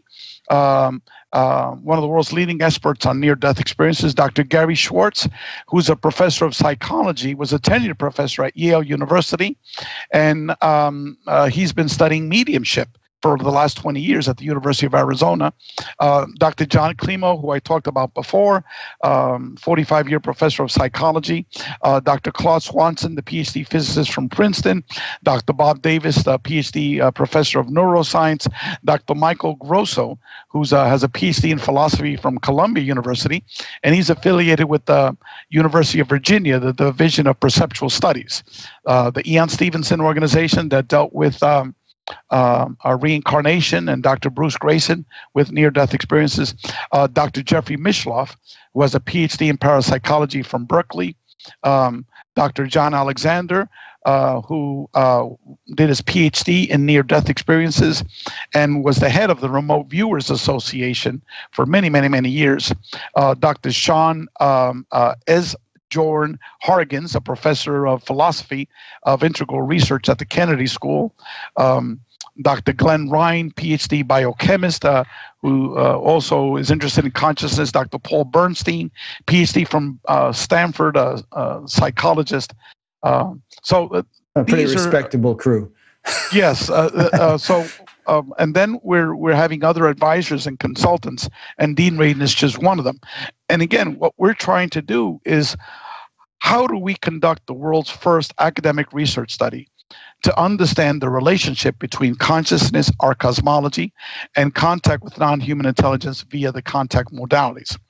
And I envision something very similar to what we did with the Dr. Edgar Mitchell Free Foundation, which is like a 5-year comprehensive academic research study with surveys, questionnaires, accumulating data, and doing in-depth interviews of the major cases, and then putting out books and publications, peer-reviewed publications.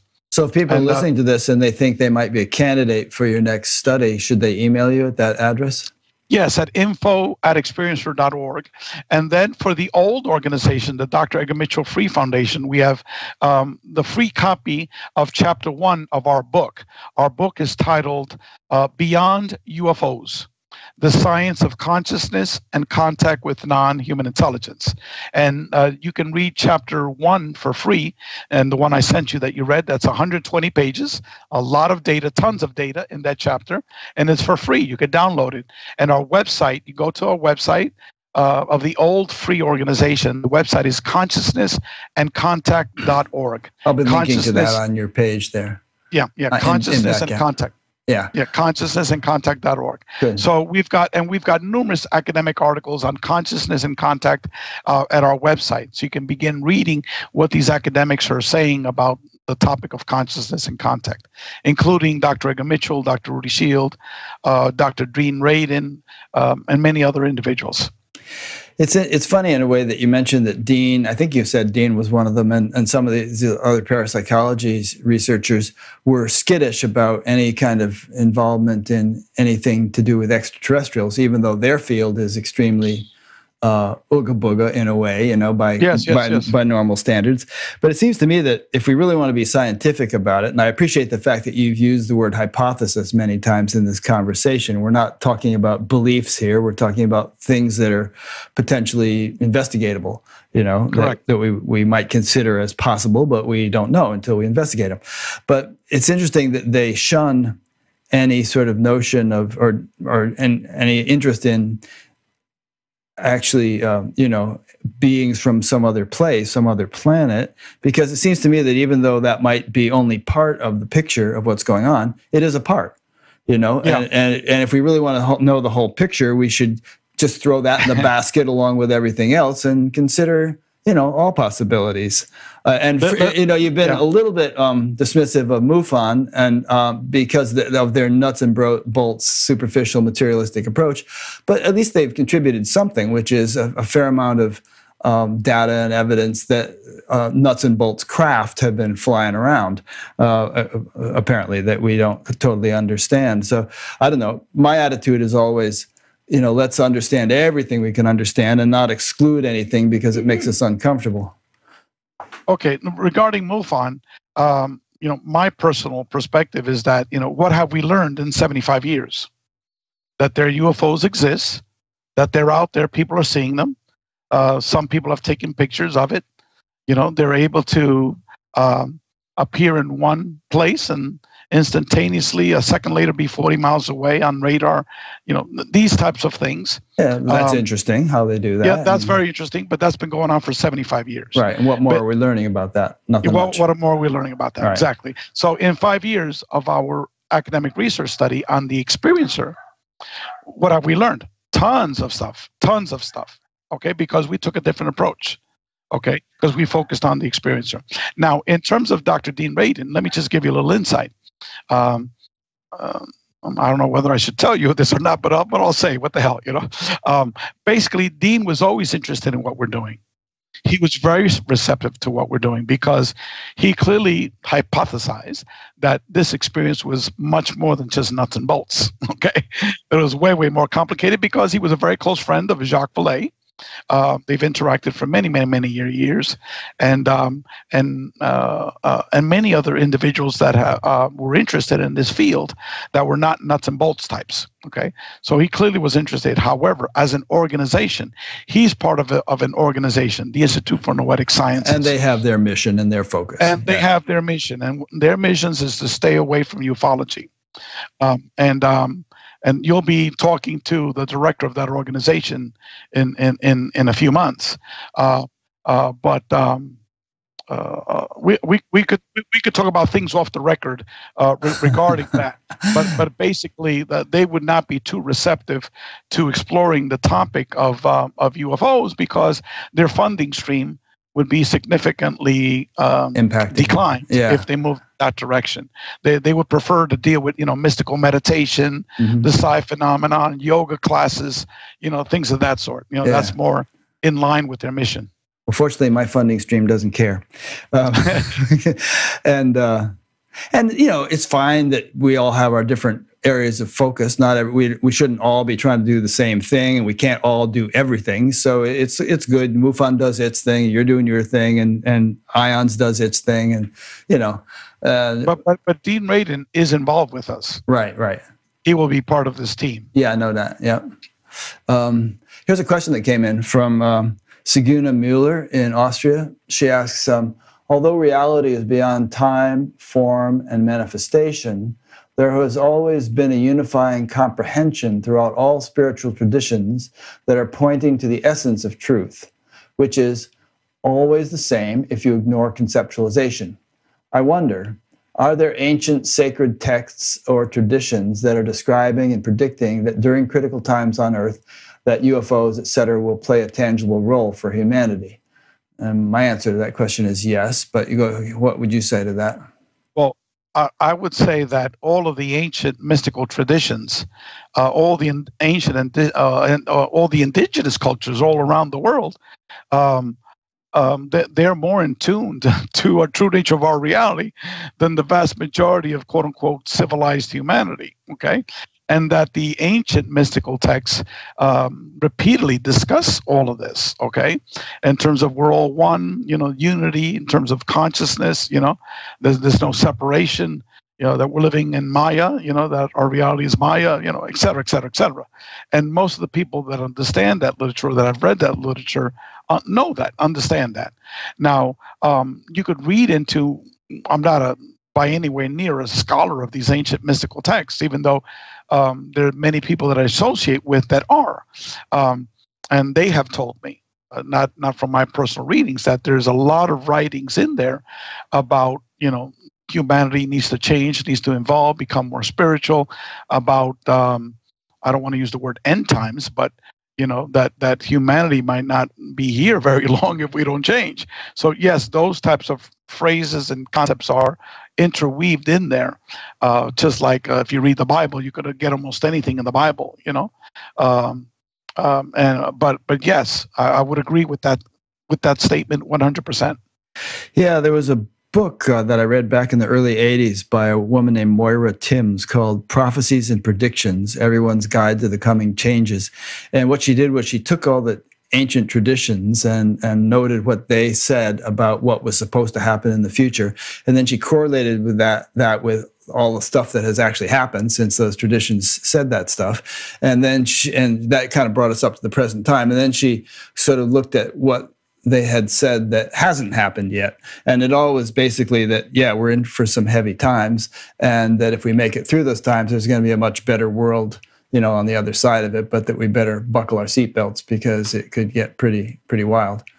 That's a consistent theme that experiencers have been told by non-human intelligence, and that among experiencers, they understand that. And so they're getting this message, and they're getting also a message that things are going to change soon, not, 100, 200 years down the road, that whatever these changes are going to take place, it's going to happen soon. So among themselves, they discuss this over and over again. And I get that question asked repeatedly. What have others people said in terms of when it's going to happen? Because I just know it's going to happen soon. I just know it's going to happen soon. And again, you cannot give these people definitive answers to these things, but it's something that literally a large percent of these experiencers are talking about. Yeah, we're feeling it in our bones. Yeah. I also just want to add to Seguna's question that I've done quite a bit of Vedic reading and study, and there's a number of books in which they itemize a whole long list of different kinds of beings that exist in various realms. They have all sorts of names for them, Apsaras and Kinnaras and Gandharvas and all kinds of different things. And they also talk about various other planets and the life that lives on those planets and the possibility of yogis communicating with those planets and so on and so forth. So that's just one example of an ancient tradition that was conversant with that stuff. And I don't think it was merely fanciful, imaginary writing. I think that it was probably written by people who had some sort of experience to, be able to say the things they were saying. And that's just one tradition I happen to have studied a fair amount. But I think that other traditions have, I'm sure if you look at what the Aborigines have to say and various other ancient traditions, you'll see similar things. Yes, no, I 100% in agreement. If I were to become a scholar in ancient mystical texts, you could literally write, a Funkin' Wagnall's encyclopedia, or the World Book, the one I had when I was a little kid, filled with 36 volumes of commonalities. So throughout all of ancient society, they knew all these things. They understood these things because they were having experiences. It was either passed word of mouth, much of this, or in their written documents, either either direct experiences or through out-of-body experiences or visitations, whatever. But these things are repeatedly told, culture by culture by culture by culture. So again, we have more questions than we have answers. At this point, anyone that you have on your show that comes across, with any definitive statements, definitive arguments, these people are totally clueless. You ought to unplug the show right then and there because they're totally clueless. We don't even know what questions to ask about these topics. Yeah. Generally, I haven't covered this topic too much on this show, although I have, interviewed a bunch of OBE and NDE people, but usually people have a pretty humble approach to it. The experience humbles you, and definitely. They tend to be very heart-centered and very open-minded and, yes, kind of sincere and innocent and exploratory in their attitude. So I have a whole bunch of questions here from a fellow in Miami, which I could ask you, but at the same time, I want to make sure that, after we hang up today, you're not going to feel like, oh, darn, we should have talked about this and that, and we didn't get a chance to. So are there some certain areas that are important to you that would be important for people to hear that we haven't touched upon yet? Yeah, let me just summarize a couple of concepts. First of all, we have various chapters from our book available for free. Okay, our book is 820 pages, so we have already like about 300 pages for people to take a look at. Up on the website there. Up on the website, you go to consciousnessandcontact.org and you could download those chapters. We also have many, many articles written by academics and scientists about this topic.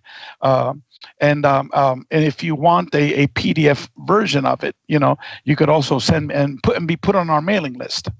To be put on our mailing list, send the mailing list to info@experiencer.org, info@experiencer.org. And also, I want your listeners to understand that what we did in terms of that first book was not because we are a UFO organization, no, but we wanted to understand one of the spokes of the wheel of the contact modalities, which we had no data at all. Mm-hmm.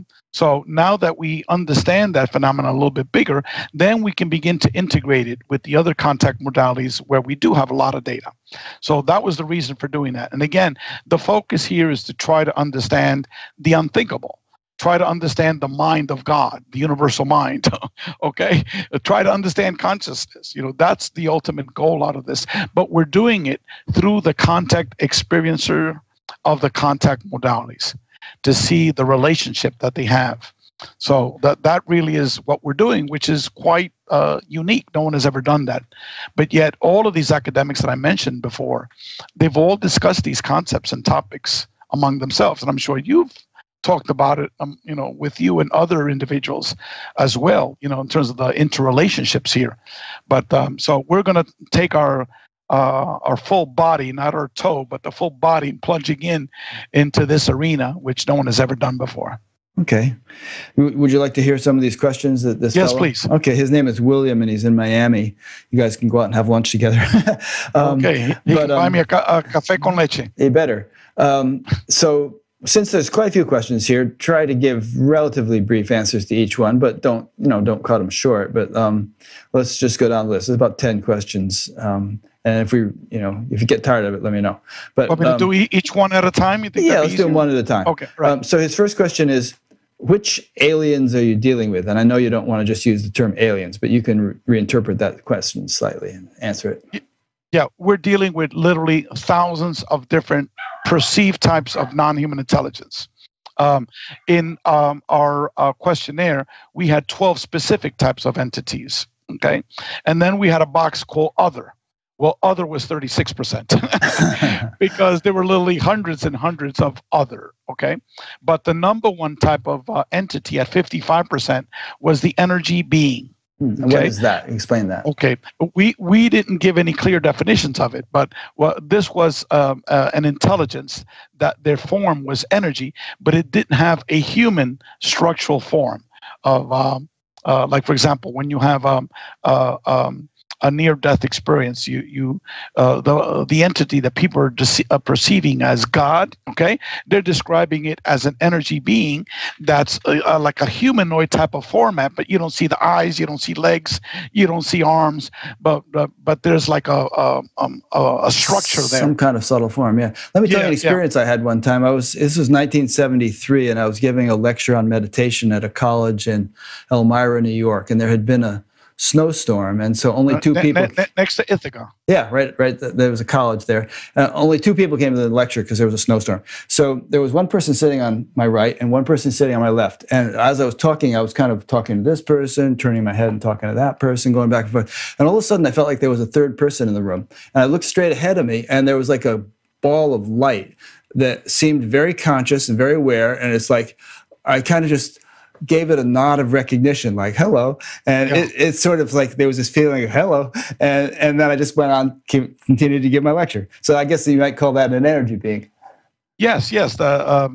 Most of the energy beings that people are perceiving are orbs of different types, but in this case, this is an orb that's communicating with you. Okay, and so that was number one. Number two is the human-looking being at 52%.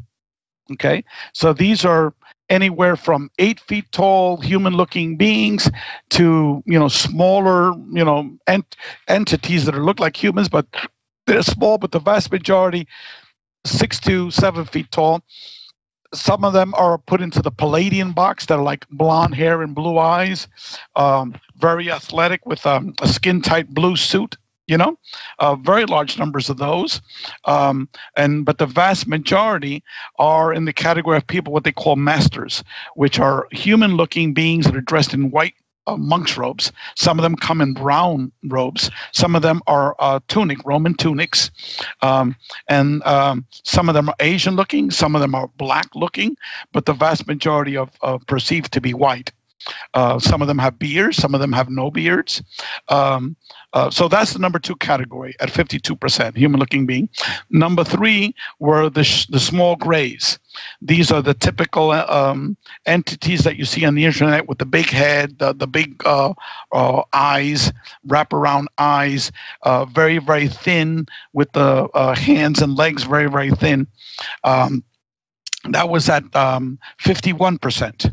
And then coming in fourth place was the spirits and ghost types of beings. That was at 47%. So those are the four major types of beings. And I can go down the list, but that sort of gives him an idea of the four major categories that people are interacting with. Okay, good. So his second question is, do you have equality with them? Well, not only you, but I guess contactees in general. Well, we asked that question, and roughly 70% of the people that had direct physical contact stated that they were not abductees, that they were contactees. And out of those, 70% said that they were equal relationship, equality, and 35% said that it was like no separation. There was no difference how they were treated. So yes, I would say that maybe 70% of the people answered that way in terms of equality. Okay, good. And I think you just answered his third question, which is how are you treated? Are you talked down to or condescended to in conversations? But it sounds like they are treating people respectfully. Well, again, there's a small group that had frightful experiences. In the beginning, it was 37%. Later on, it went down to, depending on the questions that was asked, between 5 to 15%. Now, it wasn't that they were talked down to or anything like that. What it was that for many people, their experiences started with a medical inspection.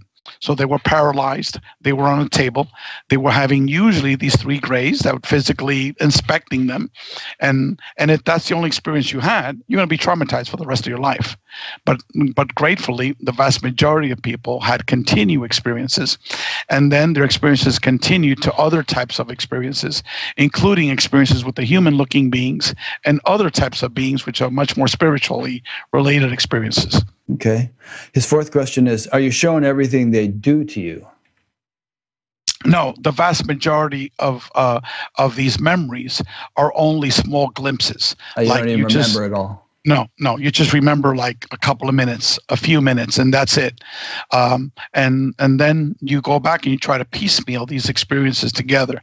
That's why these people that are on the internet, like Corey Good, that has every week he has 8 straight hours of physical contact experiences with a being.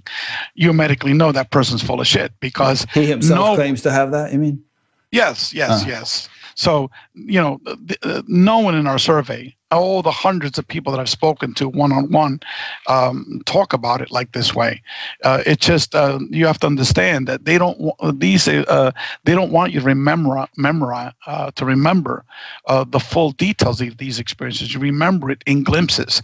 That's why a lot of these experiences come through hypnotic regressions, which is very problematic to begin with. Hypnotic regressions, because you can conjure up any old thing. Yeah, correct. There's numerous problems with that. Mm-hmm. But even then, even in hypnotic regressions, you remember glimpses, small aspects of this. So that's my response to that question. Okay. And then the next question is, whenever I use the word you here, we can presume it means contactees in general, not just Ray Hernandez. But do you understand their agenda? Well, as I stated before, if I could only relate what individuals are telling me, and what they have been told by this intelligence is that we as humanity needs to change, both in terms of our environment and also in terms of ourselves. We need to cleanse ourselves of all these, wickedness, the ego, selfishness, materialism. We need to become more spiritual. So, humanity needs to change both in terms of your inner self and your outer self, how we treat other individuals and how we treat our planet. Okay, and I think you've already answered his next question, so I'll skip to the following one, which is, are you being used but don't realize it? Hey, let them keep on using me, okay? Let them do this to the rest of humanity, because look how people are changing, okay? Yeah. They're changing to the point where you want your best friend to be that way. You want your children to be that way. You want your spouse to be that way. Okay, so what I always say, is why don't they do this to the rest of the world? If they did this to the rest of the world, we wouldn't have exploitation, economic exploitation. We wouldn't have destruction of our planet. Okay, we'll become much more loving to each other, much more caring. You wouldn't have homelessness. You wouldn't have people without, homes to sleep in, food. People are running around hungry all over the world. You wouldn't have that. It would be a totally different society if whatever this intelligence did to us as individuals are doing it to the rest of humanity. So if we're being manipulated, please keep it coming. Maybe they can, excuse me. Maybe they can only do it to or with people who are receptive to it or who are at a certain openness or something. And, you can't just sort of force it on someone who is that's what they did to me. That's what they did to me. Yeah, but you might have seemed closed down, but I bet you were ripe for this. Well, I was totally closed down to all of this. And it took 2.5 years of cracking my skull open, me denying it,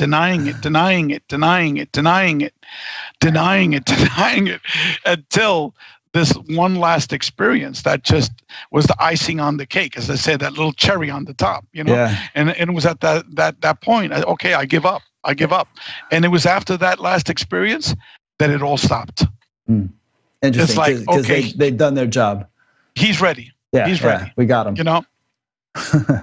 Okay, good. You've kind of answered this too, but I bet you could elaborate on it a little bit. Have they imprinted you? You know what he means by that? Well, no. I think he means, have they implanted some sort of knowledge or agenda or something in your consciousness, which you are now enacting, which you are carrying out? It's like they fed, you downloaded something, and now you're working with it. Of course. Yeah. All major contact experiences would agree with that. It's a two-way street here. They download information, but they also they first upload information about you. So it's like a two-way street, and it continues. Okay, most of this stuff you don't realize it. Let me just give you an example of this. Okay, just one little illustration. We had finished our research study, so we had all this massive data. Okay, then the next step is, what the hell do you do with all this data? Okay.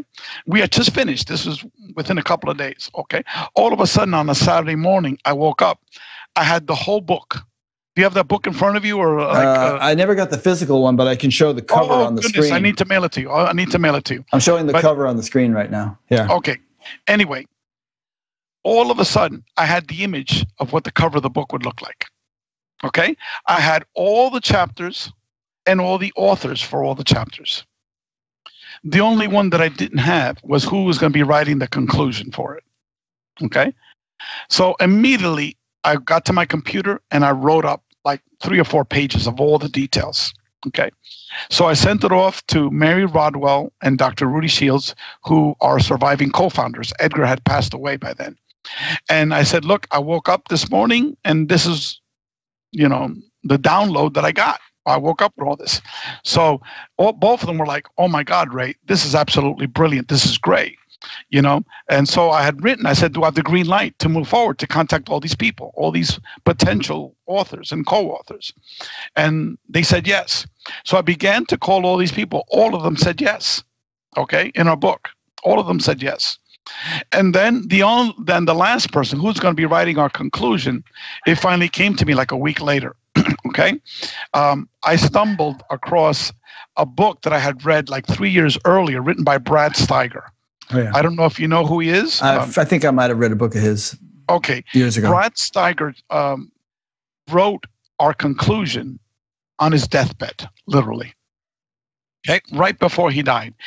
I think he was going into hospice because he told me he's going into a hospital. He might not be returning, or he doesn't know, but he kind of knew he was going to pass, right?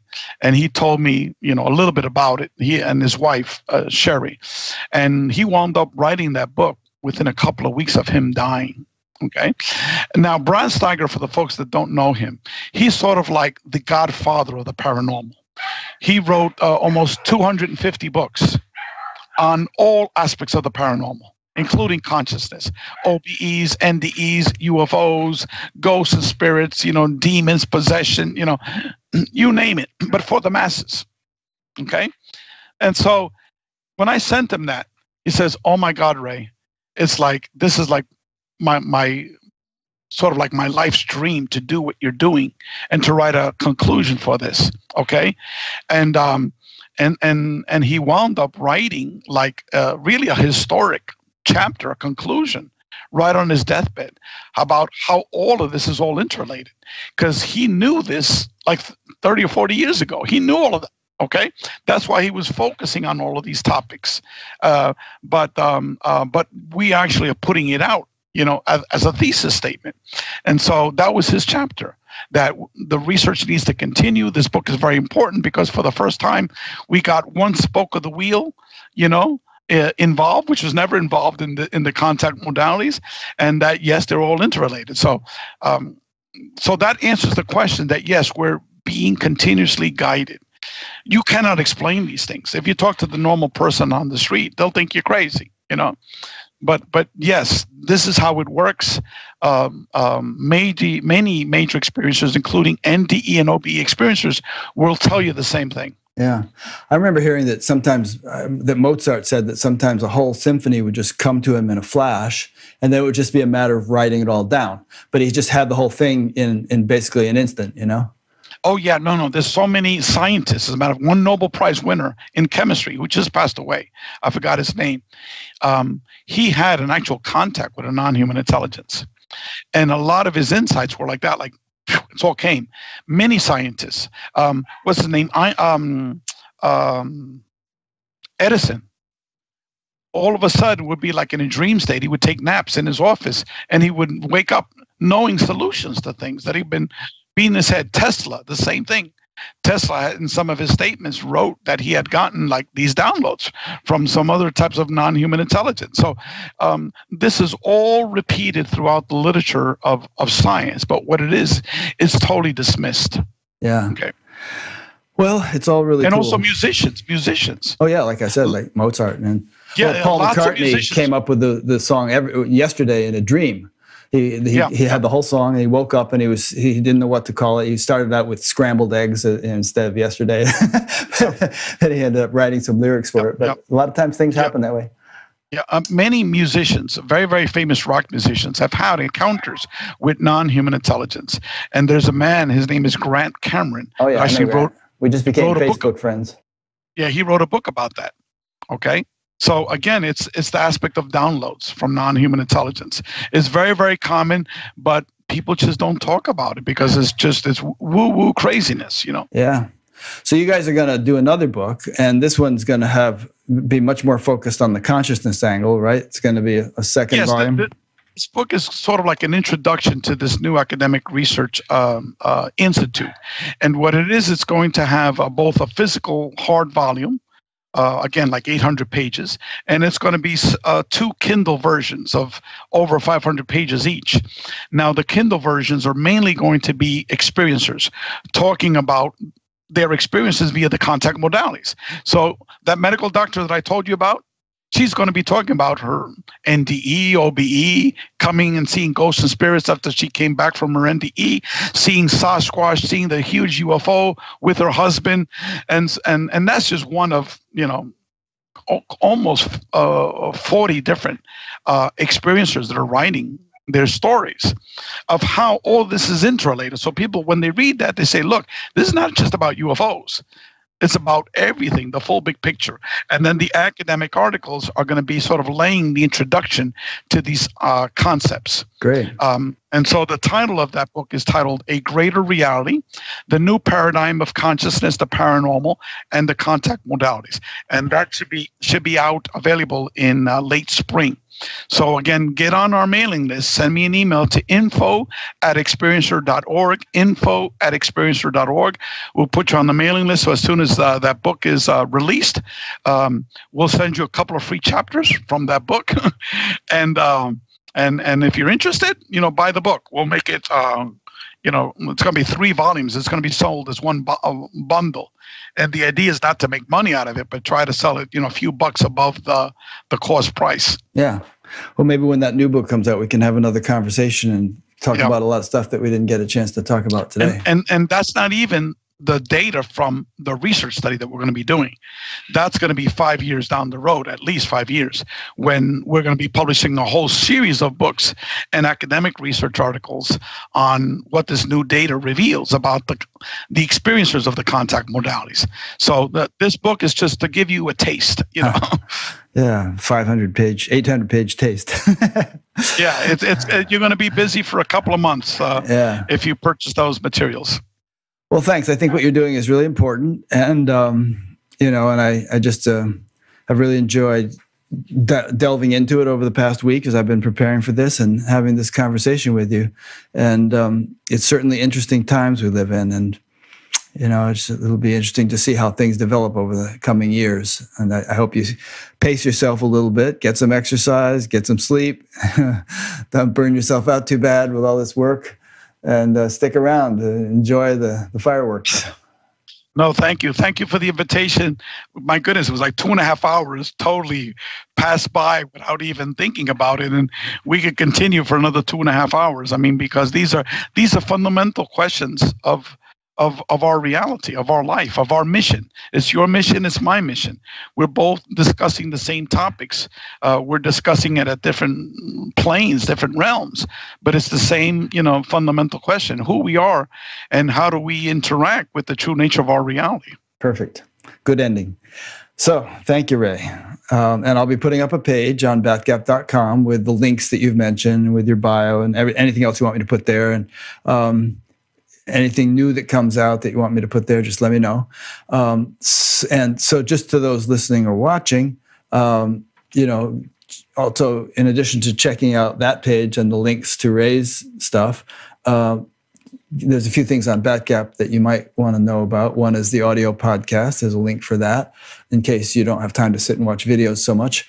The other is to be notified by email when a new interview comes out. So there's a mailing list sign up thing. And I would also encourage people watching on YouTube to subscribe to the channel, because then YouTube notifies you. And there aren't too many more different things on Batgap. It's not a huge amount. It's a big site, but the menus themselves are pretty simple. So just like pop the different menus down and you'll see what we have to offer. So thanks for listening or watching. And thank you again, Ray. We'll be in touch again. And we'll see all you listeners and viewers next week.